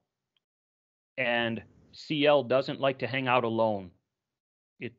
It's a very affectionate molecule, and it likes ménage à trois, so it finds 2 more of itself. And hypochlorite, you use to clean your sink, we call it bleach. And putting bleach into someone is always a bad idea, even for COVID. All right, spinal trauma, I'm going to make really easy for you. These are obligatory slides. There is a commandment somewhere that says when you talk about spinal trauma, you have to talk about these two slides. The one on the right is the dermatones. Understand this is only right 60% of the time, so you can have variation in this. Just because the patient has paralysis of the arms does not mean it started at T1. It could start anywhere from C5 to T4. Recognize this is only 60%. When you're doing a physical exam, recognize this is only 60%. Then you have to talk about spinal pathways. Your spinal cord looks basically like an Ethernet cable. It's a bunch of cables inside one big cable. If it's completely cut, you lost everything, but it's not always completely cut. It's usually partially cut, which means you lose some things, but not everything. The exception to this are blast and gunshot wounds. When a gunshot wound goes through this, it takes out everything. But if someone is stabbed, it may not even hit critical tissue, much less damage something. And then you can memorize if you like. No one needs to know this. Even doctors don't need to memorize this, unless you're probably a neurosurgeon, where the parts of the various things in the spine are. And the reason you don't need to know it is because when you're operating on these people, you have a device that tells you when you come close to a functioning nerve, and you can't reconnect nerves this small, though they try. Anytime you have a spinal fracture or suspected spinal fracture, you could have potential spinal cord injury. You want to use soft splinting devices, your vacuum mattresses, your regular cot.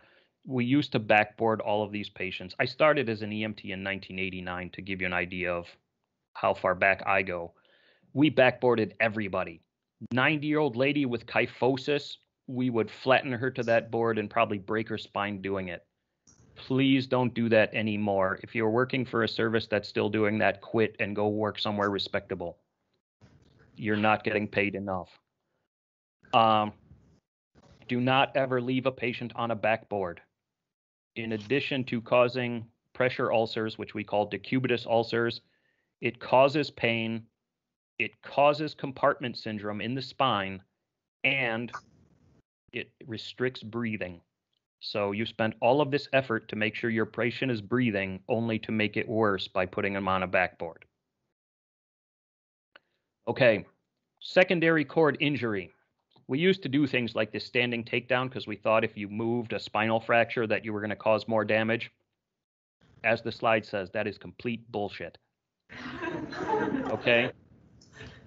Whoever tells you that doesn't know what they're talking about.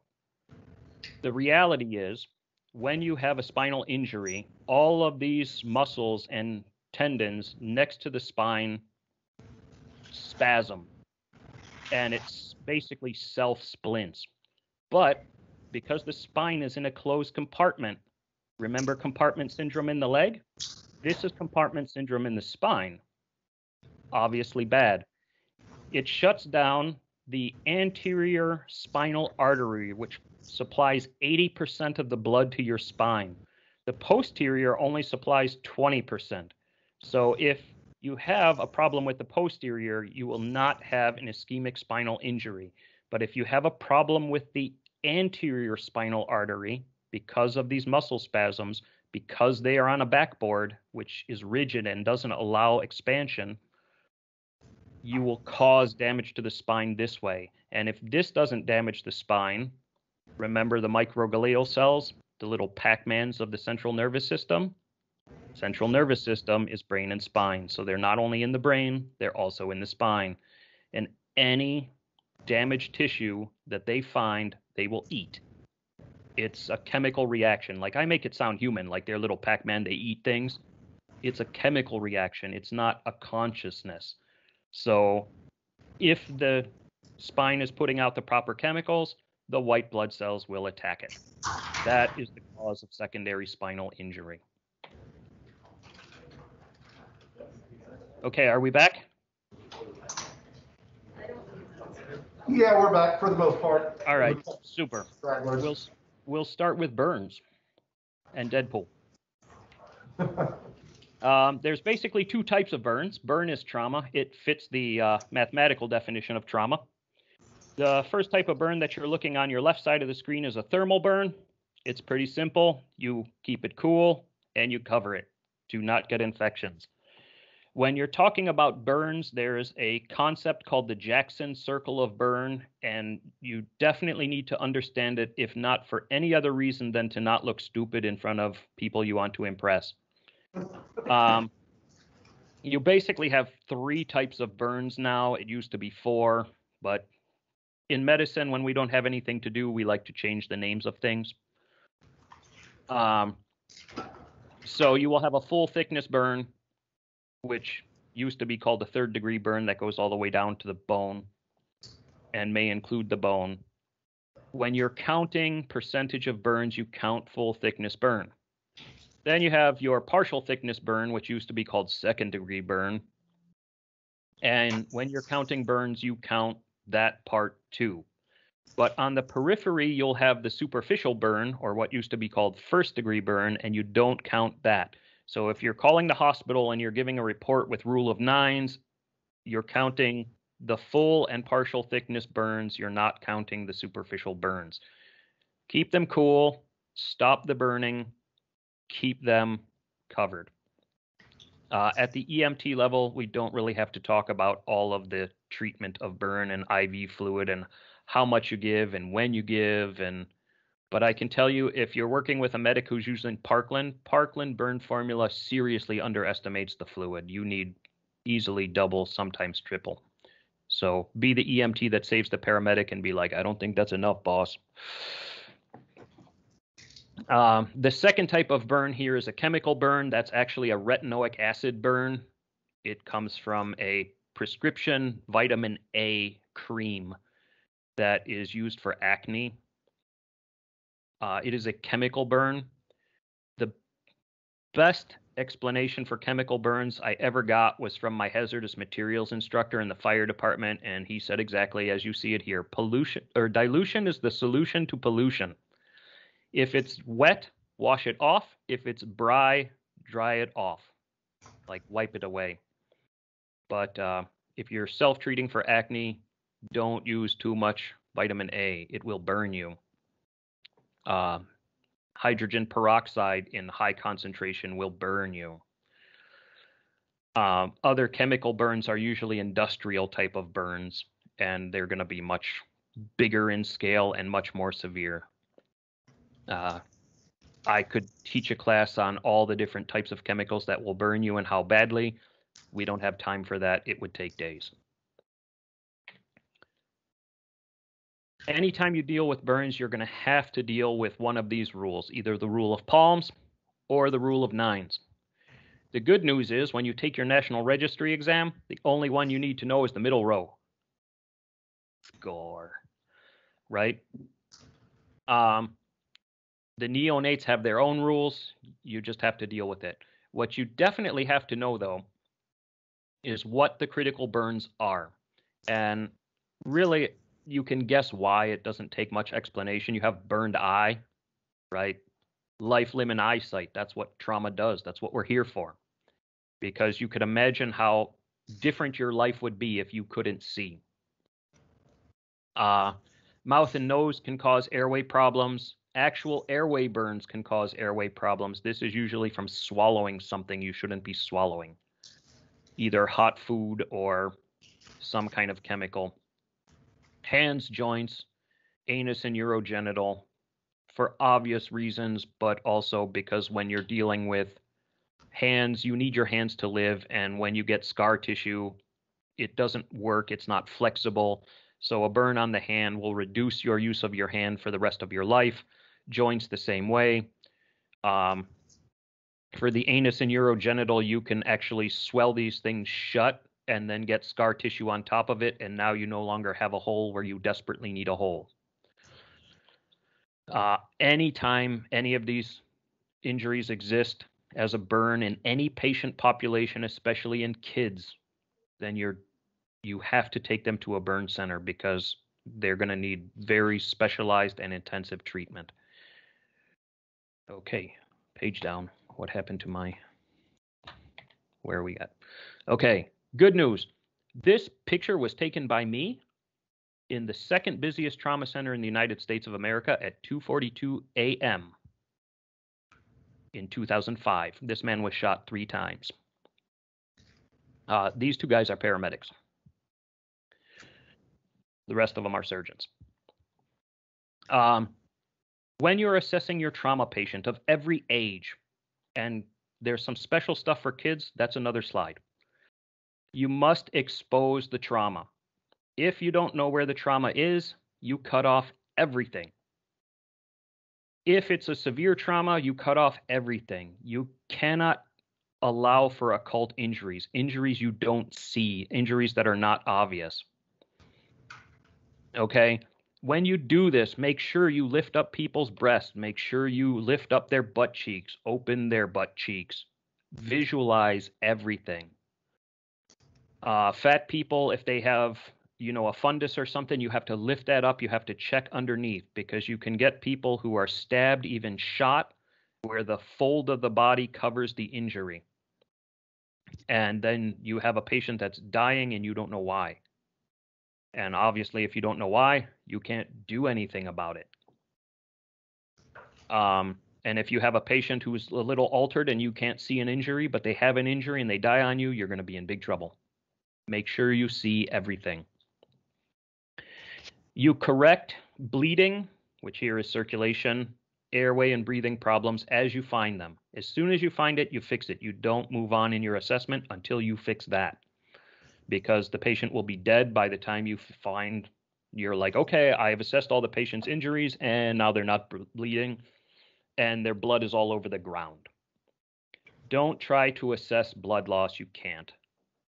Many scientific studies have tried to prove this. Working in surgery, the rule of thumb we use is you take what you think and you double it. And that even still leaves out a lot of it. It's completely inaccurate to try and visualize estimated blood loss. After you have corrected your life threats, you try to get a set of vital signs because that can tell you what direction you're going in. It can tell you if you're in the compensated or decompensated phase. Supportive care is all of your adjuncts. So the stuff that you do as the baseline. Basically, are they getting oxygen? Do they have an IV? Do they have pain medications or whatever medications you need to give them? Might be TXA, who knows? This is your baseline therapy. If you have it available to you, you should always provide pain relief. Not only is pain a symptom of disease, it also causes disease. When you're in pain, it causes a stress response. Your heart rate goes up, your blood pressure goes up. All of this takes energy. And in a patient who's already compensating and using extra energy, adding to that energy demand is not a good thing. Again, we are not the moral police. Drunk people, criminals, chronic pain sufferers, all of these people really have pain. It's not for us to decide whether or not they deserve medication for it or not. That's not part of our job. Splinting also reduces a lot of pain. Don't underestimate splinting.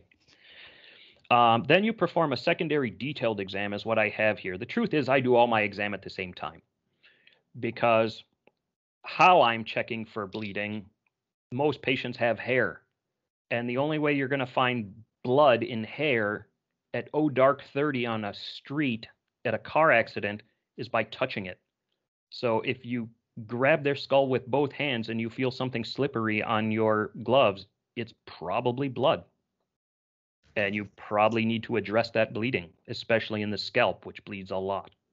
You can die from a scalp laceration. When I check their airway, I'm looking for broken teeth. I'm looking for fractured jaws. what we call malocclusion, where when the jaw is fractured bilaterally, there's no tongue control at all. So you have to do a jaw thrust to stop these people from basically dying from not having an airway. Like I said, broken teeth is the second most common cause of airway obstruction. If you've injured yourself bad enough that EMTs and paramedics are standing next to you trying to figure out what you did, you could have broken teeth. Traumatic airway injuries where you've been hit in the trachea, all of these things are technically part of the secondary exam, but if you do the exam systemically and quality early, this primary and secondary exam is all the same. One of the things I have here, be sure to check for occult injuries. I talked about that. Lift up fat folds, open butt cheeks, look. And then, of course, you monitor and reassess your patient as the situation determines. If they're life-threatening, they tell you every 3 to 5 minutes. Most like blood pressure machines and stuff are automatic now. It's just set to do it. Remember the manual blood pressure in the event that their blood pressure is too low for the machine to read it. Just like a pilot, believe your instruments. If your instruments all show you're heading towards the ground and all you see is blue sky, you're heading towards the ground. In focal injuries, someone broke their leg playing soccer. You don't have to cut off all their clothes. You don't have to reassess them every 5 minutes. You should always reassess after any intervention you take. Did it make it better or worse? Okay, simple rule. If you lose blood, you replace blood. If you lose water, you replace water. Way back in the beginning, we talked about the parts of blood and the parts of water. If you have a patient as an EMT who was shot with a gun or some other thing where you see major blood loss, you need to get them to the emergency room because the emergency room has blood. Usually they do O negative until a type N screen, which is just faster than a type N match. If you lose water, replace water. So if you have a patient with burns, you don't give those people blood. You give them water and albumin, basically. You replace what they lose. Okay, pain assessment and control. Everyone is familiar with the Wong-Baker pain scale. If you're not yet familiar with it, you will be. Just by repetition of experience. Pain is subjective. So you ask someone, what's the pain? 0 to 10, they tell you 15. Great. You do something for them, you ask them again. What's the pain now? Did it make it better, did nothing, or made it worse? That's really what you need to know. You could use 0 to 100. Try to avoid asking subjective questions like, is this the worst pain you have ever felt in your life? Man flu, right? You got a guy, he's sick, it looks like he's dying. He lays on the couch, it's terrible. Woman with the same exact illness, what's she doing? She's going to work, she's helping the kids, they're going to school. Right? What's the worst pain you ever felt in your life? It's totally useless. Look for physical signs of pain. Is the person grimacing? Are they tense? Are they guarding, which means they're trying to protect the injury site? These are ways of assessing pain. I kind of skipped types of pain. There's 4 major types of pain, 3 that you generally deal with. Acute pain is sometimes called nociceptive pain. It means there's a pain fiber, a pain nerve that's being triggered. Cold and pain are the same nerves. That's why when it's cold outside and you have a cavity in your tooth, it hurts. Same nerve. Then you have remembered pain. You see this a lot in kids, and we're talking about pediatric trauma. Anyone ever go to the doctor when you were little? Doctor did something like give you an injection. You remember that, don't you? And it really hurts when you remember it. Any Hispanic people in the class? I can't see from here. 1, 2. Okay. When you have relatives who have pain, are they very vocal about it? Yeah. This is called remembered pain. It's a real thing. In your frontal cortex, which is the part of the brain who you are, your personality and memories, you can remember pain, and then when you trigger that memory, it actually causes the pain sensation. And if you're trying to medicate these people as a paramedic or something, you have to give them benzodiazepines because the morphine or the fentanyl or the ketamine even is not working on the part of the brain where this pain is coming from. And that's why, especially in the hospital, we use what we call procedural sedation, which means we medicate people for procedures that hurt so they don't get remembered pain. And remembered pain can become chronic pain, which creates its whole nother issue. And then, of course, you have your neuroleptic pain, which is when your nervous system heals improperly and you get crossover between nerves. Remember that nervous tract picture I showed you? The cable inside a cable? What happens is one of the nerves for, say, touch or motor nerve will cross over and heal to a pain nerve. And now every time you touch this area or you move this area, you actually trigger real pain. I touched a little bit about types of treatment. Splinting things reduces pain. If you have circumferential bandages and the patient's having pain, cut those bandages off. Whether you're using different types of medications, what type of medication for what pain, I talked about briefly. I mentioned already it's a symptom and cause of disease. We talked about drug seekers and being the moral police. That's what you need to know about pain. We treat pain. Pain is subjective. The two most important things EMS can ever tell a doctor at the hospital. If you haven't seen this mechanism of injury video, watch it. It's hilarious. The link provided. It's also very true. That's what makes it hilarious. Mechanism of injury means simply what happened, because what happened decides what might be wrong. And index of suspicion is simply what might be wrong based on what happened. Some more progressive EMS agencies and especially AirMed like to take pictures. I love that. That helps a lot. The most important thing you can do as an EMS provider is see the conditions that the patient is in. Okay, I don't work in EMS anymore, but from my time, I know when people are living in bad conditions, if they're malnourished, if they are not having proper care for their medical problems, if they're living in dangerous conditions, what those conditions are. Most doctors will never experience that in their lives. They come from a middle or upper class family. They work in the hospital.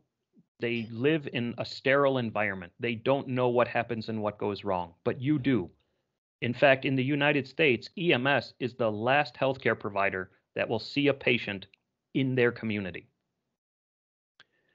So what their community is plays a big role. People ask me all the time, what do you want to see on a patient report? Listen, I have pretty good eyesight. So when you roll in the door with a patient and you tell me his blood pressure, which is on your LifePak 15, I can see that at 20 feet. I don't need you to tell me.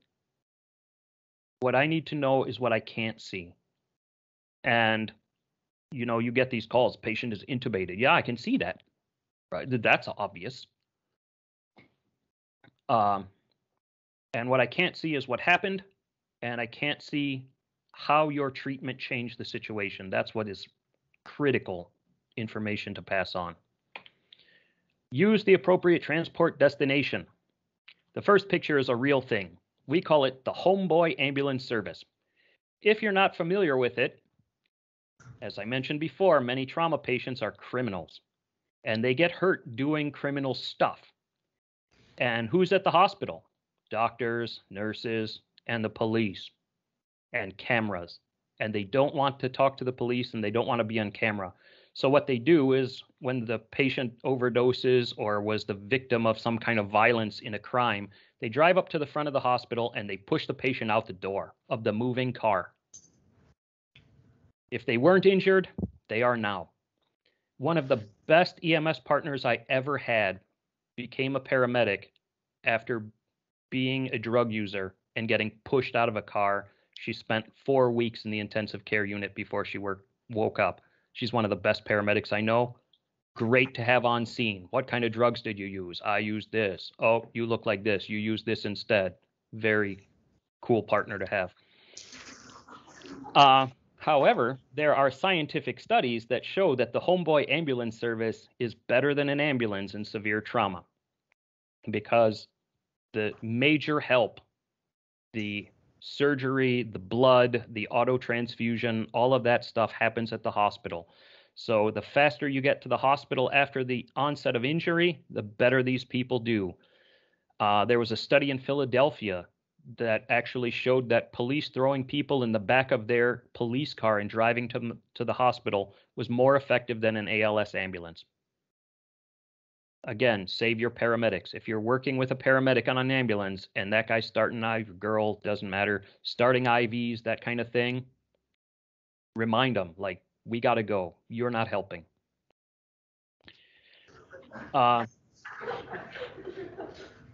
The other picture I have is the helicopter. Helicopters are both expensive and rare resources. They're not always the best resource, especially in urban areas, because you could have driven the patient to the hospital 5 times in the car before you can get a helicopter even to your location. Weather dependent, availability dependent, landing zone dependent, that kind of thing. For you guys who watch European TV, this is actually a TV show, Helicopter. I told you you'd learn how to speak 3 languages. This is your 3rd. It's German.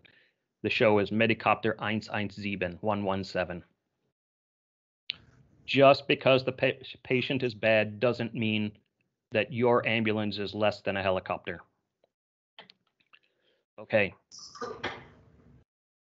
Kid-specific trauma. Everything I have told you about trauma so far is good for kids and adults. So it's like the, total trauma education. Going by age group and commonality, neonatal trauma is the youngest and earliest age. The actual process of birth can cause trauma. Sometimes, let's call them normal people, non-medical people, believe that the uterus actually nurtures the baby. It doesn't. The baby can attach to any organ, any tissue. What the uterus does is it kicks it out. That's what it's evolved for. And when it kicks it out, it can kick it out very violently. And even if you don't drop the baby, obviously that would be a trauma. We call that iatrogenic trauma, which means you did it. The newborn baby can have traumatic injuries, particularly to the skull, if it's born completely normal vaginal delivery. You have to recognize this, especially if you wind up birthing a baby. And one of the easiest ways to see it is their head starts getting bigger and bigger, because that's a hematoma. They're bleeding in the skull. And we talked about why that's bad already. And of course, you always have 2 patients when you have a birth. You have a infant or more and the mother. And as you can see, these are traumatic injuries from the birthing process, and they have to be fixed. And this is in normal delivery. This can happen. So when you have breech births or presenting limbs and things like that, it can get even crazier. The other thing that can happen that I want to mention especially to warn you about this home birthing thing.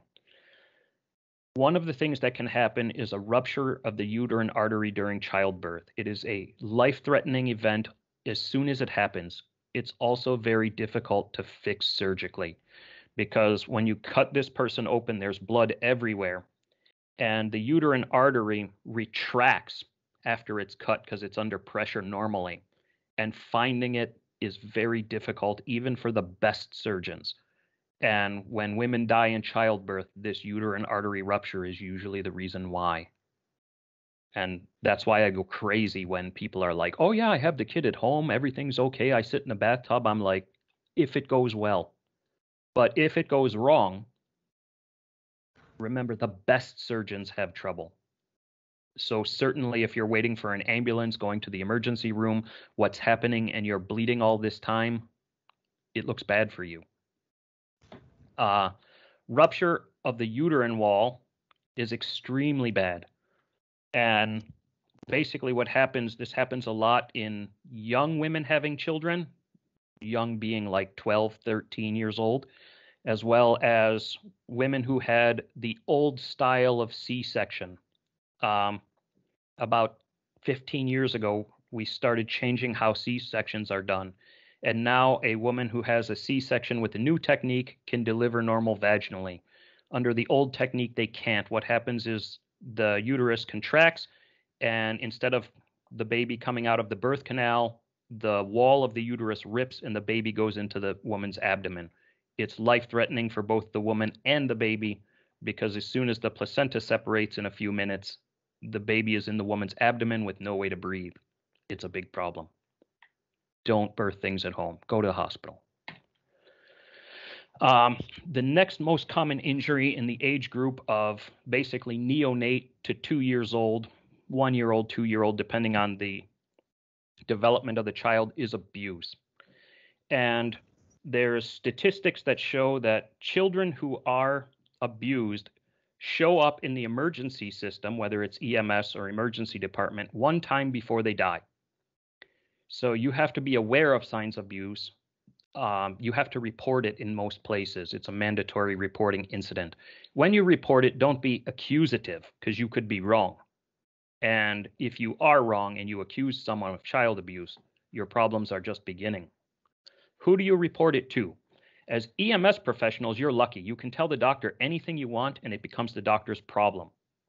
But if you are a doctor, you must report it to the police. And it's never a good day when you're calling the police on patients, because for some reason, cops can't do things tactfully. They walk in the room, they're like, so tell me again the story. And automatically the patient's having a stroke because they're like, oh my God, the police are here to arrest me. Generally, if you haven't had children yet, or you haven't been around young children, until they get about 2 years old, they don't do much. They just lay there and cry and pee. It's like very trilobite-like. And so they shouldn't have a lot of trauma. If you see a traumatic injury in someone less than 2 years old, start suspecting abuse. Again, don't accuse. Burns to these patients should never be. Usually if you see the burn, though, it can be an accident because the bath water is too hot.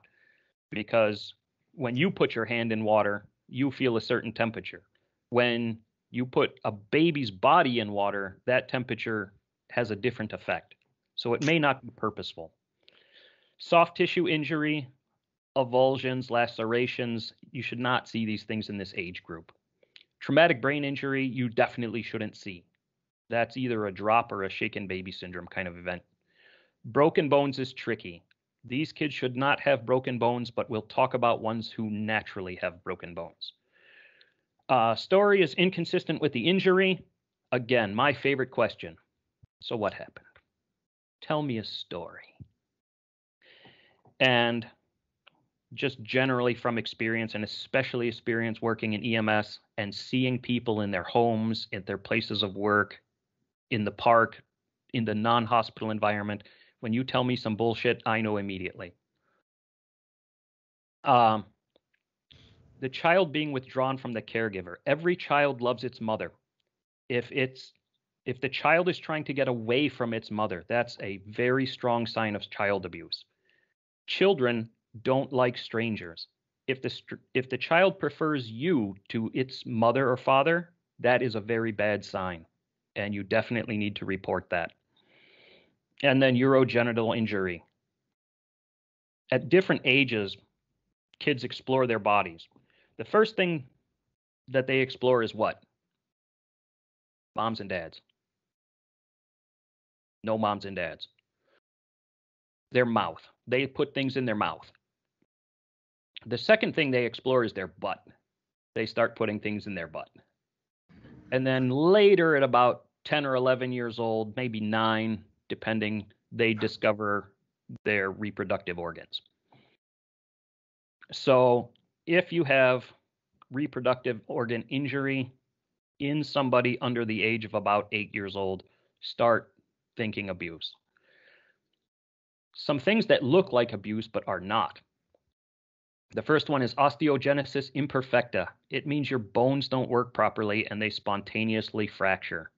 These kids will have fractures all over their body, multiple. They'll be in multiple stages of healing. These are what we call pathologic fractures. The bone just breaks. The kid could be laying there still with nothing interfering in a bubble, and the bone will just break.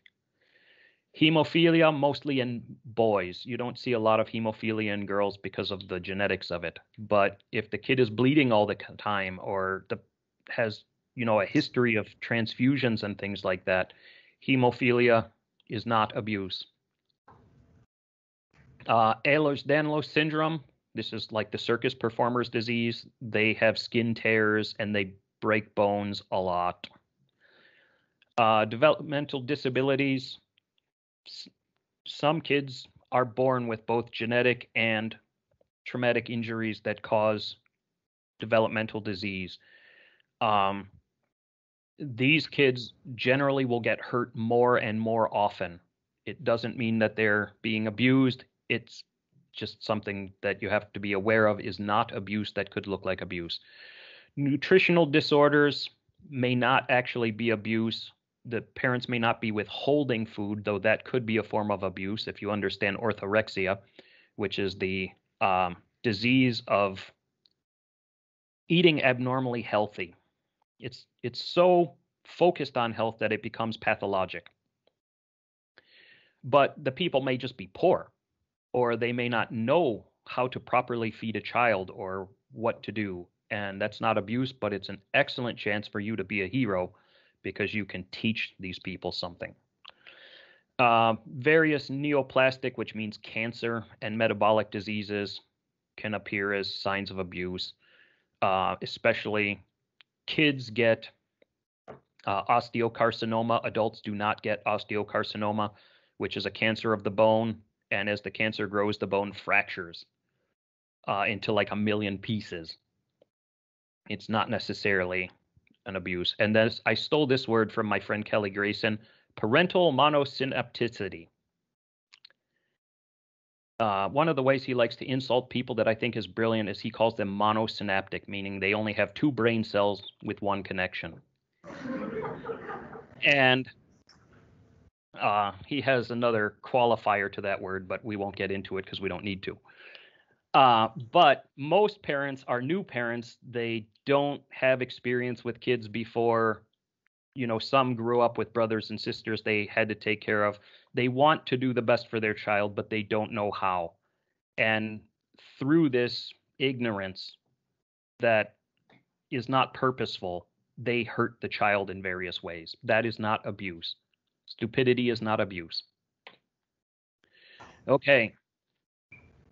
Car accidents. I told you this is the #1 killer of people worldwide, and it's still true, and especially true for kids. This is an actual picture of the mechanism of how kids get hit by car. This kid died, as you would expect. Because their pelvis is their center of gravity and it's lower than the bumper, when kids get hit by a car, they go under the car and they get run over by it. Adults or adolescents, because your pelvis is higher than the bumper, when you get hit by the car, you go over it. You hit the windshield, you hit the roof, you hit the ground. Accidentally running people over with cars, especially kids, can happen to anybody. Because again, if you're parents, you understand. There's no kid, you turn your head, now there's kid. Or just the opposite. There's a kid, you turn your head, now there's no kid, and you don't know where they went, and you're searching. If you find these people alive in the compensated phase, you have to be very aggressive at getting them to the hospital because the problems they have cannot be corrected by EMS, and they're literally a ticking time bomb. Once they decompensate, they die. There's nothing anyone can do.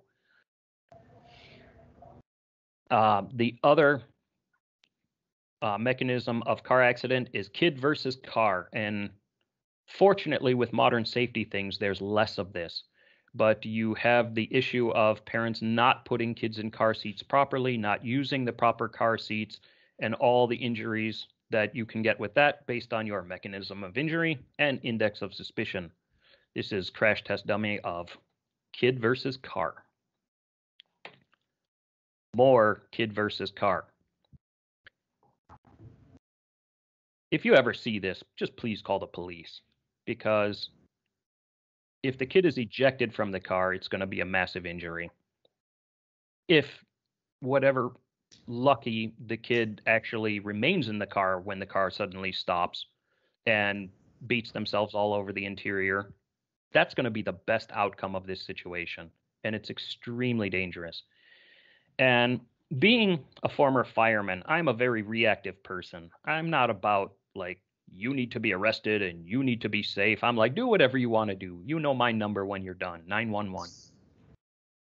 Okay? When you have a problem, call me, I'll help you.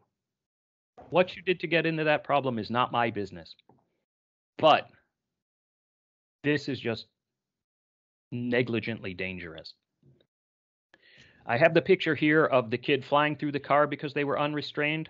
This happens to adults too. In fact, in my younger years, one of my friends was riding in a back seat like this, and we were 20 years old, and he went right into the windshield because he, I'm from Ohio, and there's no backseat seatbelt law in Ohio, right? So they sit in between the seat, and the car suddenly stops, and the next thing you know, they got a massive spinal injury from hitting the windshield. Aviation safety glass. In your ambulance, you should have child restraints.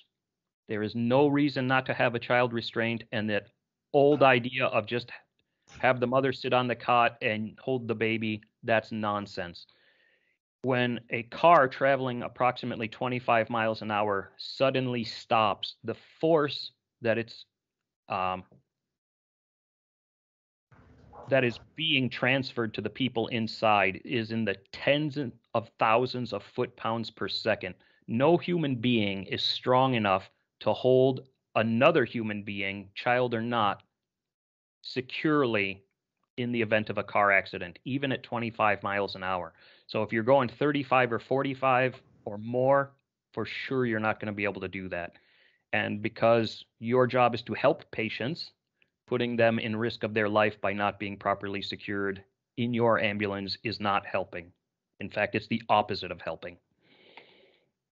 Diving injuries.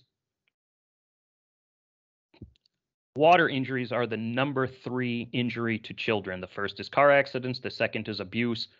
Water sports is number 3. This is just a picture of all the ways you break yourself in diving injuries. Again, with small list instead of infinite knowledge or infinite possibilities, your C1 vertebrae, called the atlas, can only be fractured by compression. Your C2 vertebrae can only be fractured by extension. It's called a hangman's fracture. That's how hanging people kills them. Every other vertebrae in your body can only be injured by flexion, bending forward, or extension, bending backwards. So if you're trying to suspect a spinal injury, obviously the mechanism plays a strong role, especially in diving, because if you lose your top 5 vertebrae to a fracture, you're probably going to die. And when you realize that these people are injured underwater and they get a good mouthful of water now, their problems have just compounded because their emergency is more than just isolated trauma. No running and wear proper protective equipment. This second picture here is actually from a law firm that sued one of these, water ski on the jet ski at the beach kind of people for not having proper safety equipment. It's very important. Kids around water are properly supervised, proper safety equipment. Using your, mechanism of injury, what's going to happen here? She's going to slip, she's going to fall, she's going to bust her head. Kids have bigger heads than the rest of their body. Head is the primary point of impact. Okay, she's going to do a half fall into the pool. hit something on the edge and then go into the water. Angulated fractures are possible with this. It's all bad. And of course, the foosh, the fall with the outstretched hand. Very possible. In water sports, proper safety equipment. Sports injury is number 4 way kids are injured. I just love these pictures. I want to talk about 2 of them, 3 of them technically. Number 1, I don't know who lets kids on ATVs.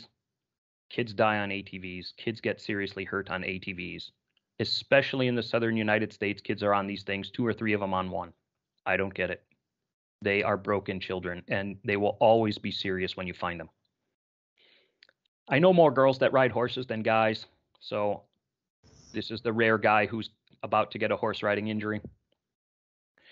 The reason I picked the baseball player is because this creates a popular trauma called concomitant cordis, which is when you get struck in the chest during the absolute refractory period of your heartbeat.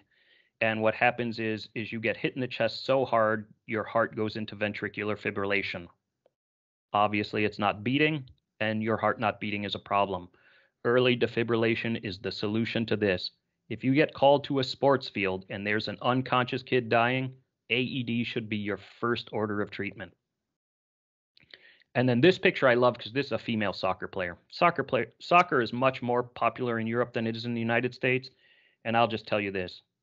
I hate to see male soccer players because they're such babies. They barely touch each other. They're laying on the ground crying. This girl's got a broken nose. She's like, I'm going back to coach or going back to play. Put me in, coach. Men's soccer, I don't know why people watch it.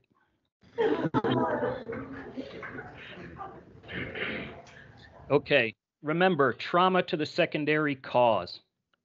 If you go to a car accident, it doesn't mean that the person has just stupid and crashed their car because they were texting on their phone or something. There could be an underlying medical issue. And whenever you're assessing a trauma patient, look for medical issues too, because they may have crashed because they had a heart attack. They may have crashed because they have diabetes. Here is a list of things that you should definitely look for that may cause a traumatic injury that are medical in nature. I listed naturopathic medications because most of them don't do anything, but some of them are really dangerous. Hemlock is really dangerous. They use it for heart conditions, which is what it's for. But it's much better when it comes in a pill. We'll talk about iatrogenic in a minute, but people can have hypoxia for whatever reason. You know, they're in an area where it's low oxygen because they're painting model cars or putting together plastic models, and the fumes from the glue displaces the oxygen, and now they pass out and hurt themselves. Malnutrition, you don't hear too much in the first world, but I work in austere medicine too, and I can tell you that malnutrition is a big issue still. And if you have immigrants and you're called to the home of an immigrant or the place of business where immigrants are working, malnutrition could be a real possibility. Alcohol and drugs intoxicates people. One of my friends wrote their PhD on adolescent alcoholism, and it is far more common than people give it credit for. Suicide. Suicide now is becoming one of the leading causes of death of preteen and teenage people. When we're talking about trauma, it's usually male or men, because the suicide method of choice for men are guns. The suicide choice for women are pills. And it has to do with because women don't like their body messed up when they're in, the funeral part. So as soon as there's the possibility of going to a call where suicide is involved, you have to start thinking, what is probably the cause? There's many causes, and the psychologists are better at lecturing on this than I am, but just the basic overview for the purpose of trauma. We talked about what the causes are. There is an increase in it. You have to be aware of the signs. The psychological studies on school shootings have shown that there is a new type of suicide called vengeance suicide. These people expect to die, but they're basically using the old military adage of, I'm going to die, but I'm taking as many of you with me as I can. And that's going to create your mass casualty trauma, obviously, and pediatric because it's a school. Could be medical trauma or both. So after the girl takes the pills, she may fall somewhere, cut herself, something to that. Suicide is part of trauma. Be aware of it. Understand the warning signs. Get people help. Prevention is the best thing.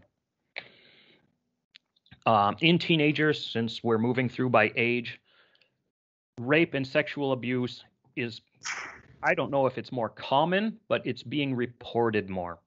It's very important to understand it could happen to any age and any gender, right? Not a week goes by you don't hear about priests raping young kids or young boys in Catholic Church here. Maybe less prominent where you are, but it's big news here all the time. Sexual abuse is underreported. There are traumatic injuries involved. People can have sex until they injure themselves. Women run out of lubrication, they're stretching, tearing, that kind of thing. Men can actually fracture an erect penis. If it's angled too much, the actual erectile tissue fractures like a bone. It's close to cartilage is the best way I can describe it. It's not cartilage, but it's close molecularly.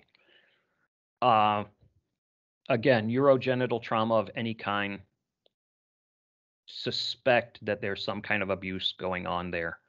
Clandestine abortions are going to really start popping up across the United States, especially after this latest Texas law, but traffic victims are often given back alley abortions because traffickers know as soon as someone goes to the hospital, the police are involved, and they don't want the police involved, so they try to do a lot of things on their own. And then when this fails or there's some kind of post-event complication, they're going to get homeboy ambulance service to the hospital because they don't want a murder investigation. Environmental injuries. Many traffic victims are kept in substandard conditions. I've seen them in shipping containers. I've seen them in abandoned mobile homes with no heat, no light, no air conditioning, and they end up with not only sexual trauma, but also environmental injuries from that. I have one time seen when I was working as a medic in Louisiana, a human trafficker tried to kill the girls when the police showed up by stuffing OxyContin pills down their throats physically. And he was not successful in his murder attempt, but there was all kinds of airway and esophageal trauma in addition to the overdose consideration. Sexual abuse and trafficking is also recurrent. If you haven't heard, nobody snatches your kid from the grocery store. Most trafficked people are unknown, unliked. They're people who can disappear without anyone noticing. And as soon as they are rescued from a trafficking situation,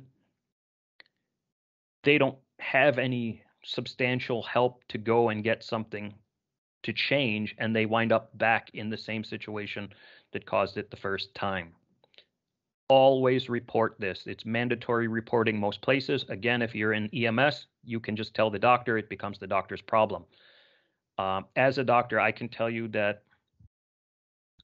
I can expect to see 2 or 3 trafficking victims every 3 to 6 months. The number 1 cause of trafficking is sexual. The number 2 cause of trafficking is work. They're literally being worked as slaves in the modern world. And like I said, when they get injured, they'll wind up in your care. And you have to recognize not only their injury, but that they are also trafficked persons and being used as slaves. It can happen in low-class places, like factories. It can happen in high-class places. Usually the high economic area slaves are usually domestic workers. Okay, and then that brings us to iatrogenic injuries. Iatrogenic is the medical term for medically induced injury. And it's usually a surgically injury. There's not too many medical injuries. There's medical problems or medical pathologies. But because more people are having outpatient surgeries, because hospitals are discharging people earlier, you may be called to a residence as an EMT or a paramedic, someone in EMS, to deal with a complication of surgery. Thyroid surgery is outpatient. Many dental procedures are outpatient. Cosmetic medicine is always outpatient. So after they go and they get their messed up Botox injection, and now they can't breathe because, their lips are so close together that they can't get air through them, this is going to become your emergency medical problem. Post-discharge complications are going to be the most, I would say, problematic, where the patient had a major surgery, they go home to recuperate, and now there's some type of long-term issue where the surgery fails. And a good example of this is after heart surgery. People who get the coronary bypass surgery, they go home after a few days and they're given this specific instruction: do not lift anything more than 8 pounds. Do not use a vacuum cleaner, because the exertion will burst your coronary arteries. If you don't know how much 8 pounds is, it's less than a gallon of water. And then, of course, wounds. Surgery causes wounds. They will have some kind of surgical incision that will get infected. It will become disheased, which means it doesn't heal at all. And it will be an open wound. It is treated the same as trauma, even though it's more medical. How it affects the body is the same pathology. Okay, so special considerations of assessing kids is age dependent. Young kids can't communicate. When you reach about 9 years old, you become very body conscious. You're worried about what your body looks like, so you don't like to expose it. You don't like to show people. You don't like people seeing it. When you get into the teenage years, you get very social conscious, right? Are you normal or like everyone else, or do you have special issues? These people in both of these age groups will actually try to conceal injuries and illness from you. Okay? Don't allow this to be concealed. They will lie to you. They will hide things. They will make up crazy stories. And they may not have even done anything wrong. They're just embarrassed by being injured, of bleeding when everyone else is not. Language is always an issue, especially in multicultural societies, or here in Europe, where there's 29 languages in roughly the state of Texas. Shame and embarrassment of parents. So, especially adolescents who are still considered pediatrics, will be ashamed to admit to things in front of their parents, or they will be afraid of what their parents will say, so they don't admit to things. You have to isolate these people. You have to talk to them privately in the back of the ambulance. You have to do it tactfully. You can't tell the parents, I need to talk to this person and you're messing up their medical care, because they're going to start fighting back with you. It has to be non-confrontational. So you can say, look, sometimes kids don't want to admit to things. I desperately need this information for their health. Can we speak in private? I've never met a parent who's like, no, right? Because you just press the button. You're like, important to their kids' health, need to speak in private. And as soon as you go with that, you'll get a lot of cooperation. Parental interference. Sometimes parents don't want to admit what their kids did. And so the parent is trying to guide the story, and the story has to do with mechanism of injury and index of suspicion, or they're trying to change the story in order to put the kid in a better light.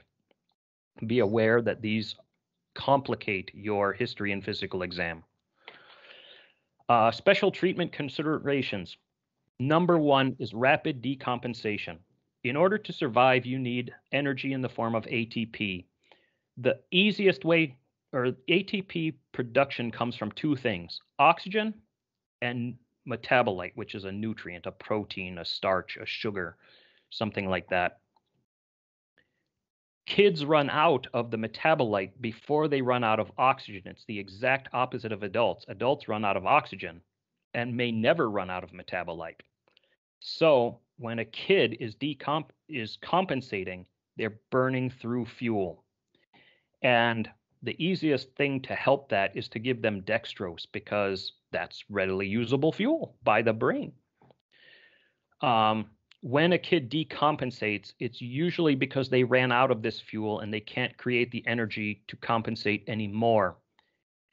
Unfortunately, when these kids crash, as we call it, and go into cardiac arrest, they die because it's impossible to get this energy system started again with modern medicine. I was told by a very excellent pediatric intensivist one time in the hospital, if a kid goes into cardiac arrest, it's only because of negligence. There's no excuse for it in the hospital.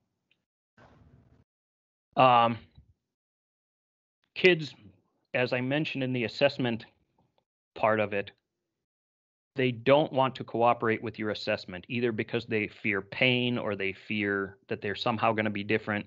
You need to explain things to them in human language. Don't use medical terminology. Ask their permission. That goes a long way. They don't really have authority to give you permission, but it helps. And then, of course, distraction. Look away. One of the things that I think is great for distracting kids, I buy the little glow sticks for Halloween. You can get them at any, firefighting equipment shop. You crack this thing, you give the glowing magic thing to the kid, and they're so focused on it, you can do whatever you want. Assessment, procedures, it works good. Parents should never be involved in any physical procedure with a child. They don't help hold them down, especially. They don't do that. They don't poke them with anything. They do nothing that causes pain and harm, because if they're involved, the child will remember that as the parents hurting them, and the parent should always be the child's safe space. Remember, parents never help with procedures. Having said that, parents during resuscitation and care, they should be there for that. They should be able to witness resuscitation attempts. They should be willing and able to observe any procedure or care that's possible. It may sometimes be limited by the environment, by the space in the ambulance, by what you need to do, that kind of thing. But if it's possible, they should be allowed. Never have them help. Legal issues, this usually comes in the form of the parent has some religious belief. You have to know the laws of your state. In states and countries set their own laws, but in Ohio, where I'm from, Poland, where I'm currently at, and in Britain, where I worked at one point, parents do not have the legal authority to stop life-saving treatment of any kind for any reason. You have to know the law of where you work, because if the family says we have a religious objection to that, and you're in a state that says that doesn't mean anything to us, you must treat that child medically appropriately, irregardless of the parents. And then special equipment and comfort. Kids require special equipment. They're smaller, their anatomy is different. The things that you want to see are different. So you have to have this equipment. You can't just chop a 8mm ET tube down to 2 or 3 inches and call that pediatric. It's not. You have to have special equipment, and pediatric equipment and pediatric emergencies are like any other skill you use. If you do it a lot, you're comfortable with it. It's a normal thing for you. If you're not doing it a lot, it's the most terrifying thing in the world. And the only way you get comfortable is to do it a lot. And so even if you don't have a lot of patients, you should have a lot of training, hands-on training with your equipment regularly, even after school. Because, like I said, if you're using it on real patients, you're getting the practice. But if you're not using it on patients, you're not touching it, and you need to touch it. You need to be familiar with it. Some kids will die. Regardless of what we do, they may be dead before we get there. One of the things that comes up in EMS a lot is wounds inconsistent with life. These are usually fairly obvious. A decapitation, or the body has been dead for hours and hours. It has rigor mortis or is post-rigor mortis, post-dependent lividity. there is no benefit to trying to resuscitate dead people, especially dead children. It's traumatic for the parents. It's costs a lot of money that the parents may have to pay even after the death of their child. Confirming death is important. You don't mark one eyeball and say someone's dead. You have to have objective findings, especially on a kid. You have to listen for heart tones. You have to listen for breath sounds. You have to hook them up to EKGs. You have to have objective, quantifiable evidence of death. Presenting the body, you may think you'll never have to do this. And unfortunately, I discovered only too late in EMS that I did have to do it. Sometimes you will have an instance where the patient is dead before you get there, especially a child. There may be vomit, there may be feces, there may be blood. Unfortunately, when I saw it, there was even semen. If you can, to the best of your abilities, help the patient or help the parents remember their child in the best light possible. Clean them up. You can say it's not your job, but okay, it's not your job in EMS, but it's your job as a human. Be human, be compassionate. When you ask any healthcare provider, why did you get into this job? They say, I want to help people. Help people isn't defibrillation and surgeries and things like that all the time. It's a small part. After dealing with the death of a child, you're going to have to care for the parents. They are going to be upset. They may be physically violent because of their emotions and anger. Be aware of this, be prepared for this. They may injure themselves, punching walls and all kinds of other stupid things. And then finally, we have Lazarus syndrome. If you haven't heard of this, this is when a quantifiably dead person comes back to life. And it happens rarely, but basically what happens is the person dies. They have all the signs of being dead, but during the period that their body is laying there, it's in such a low metabolic state, it can reset its metabolism and actually come back to life. It's a very rare phenomenon, but recognize that it exists. And especially in EMS, in Ohio, an EMS provider or a policeman has to sit with the body until the coroner or whoever to collect the body shows up. So for us, it was never a problem. But in some states and some countries, it's not required. And if you leave someone on scene who is verifiably dead and they come back to life, the media coverage of that is going to be horrible, and you're going to need a lawyer too. On to something happier, provider mental health. Providers suffer from mental trauma, and especially in traumatic injuries of kids, because major traumatic injuries, you're talking about brain damage, death, permanent disability. You're watching this suffering. It has effects on people. You talk about positive and negative coping mechanisms. When I first started, on my first day, we had a 5-fatality pediatric car accident. 4 of the victims were 16 years old. 1 of them was 15, and all 5 of them were dead before we got there. I was told the next day by the people that I looked up to and became great mentors of mine, whatever you do, come back to work, because it's like a boyfriend. The next one gets you over the last one. And I didn't understand it at the time, but many years later, I learned that working through your problems is a positive coping mechanism. In fact, it's the only positive coping mechanism. And without the science, without the knowledge, but just from their experience of having been firemen and paramedics for many, many years, they were right. Go back to work. The next one is the one you're focused on, not the last one. And I've had about 32 years of focusing on the next one. From the bottom of my heart, it works. Negative coping mechanisms. These are the ones that work the best if you're not using the positive one. These are your alcohol, your drugs, your hypersexuality. I'm not going to tell you not to do these things because that's not realistic. But I will tell you, if you are doing these things, you need to get help before it gets worse, because it's not going to get better doing these things, even if short term it seems to be helping you. Even the best providers are affected by pediatric trauma.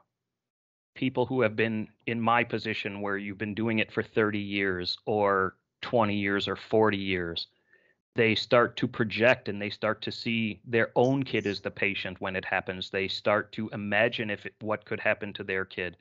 These are signs that you need help, and there's no shame in it. Many years ago came out a concept called critical incident stress management. It has been totally debunked. It's been found to be more harmful than helping. But one of the good things that came out of it was called the peer debriefing, where the people on the call talk about the call, but are not forced to talk about it. It's basically a form of peer support.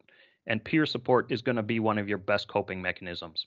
Nobody can make it in this world alone, no matter what political tribalism argument you've heard. You need other people. People who have no reason to help you, your friends, your coworkers. You will need these people. If you're having problems, it affects your family and friends. All of your depression, anxiety, that kind of thing, it's going to take a toll on your family and your friends. If you're estranging your family, if you're losing friends, that's a sign you need help. So if you need help, get help. I got special permission from the artist to use this, so kudos to the artist. Thanks for everything. Does anyone have any questions?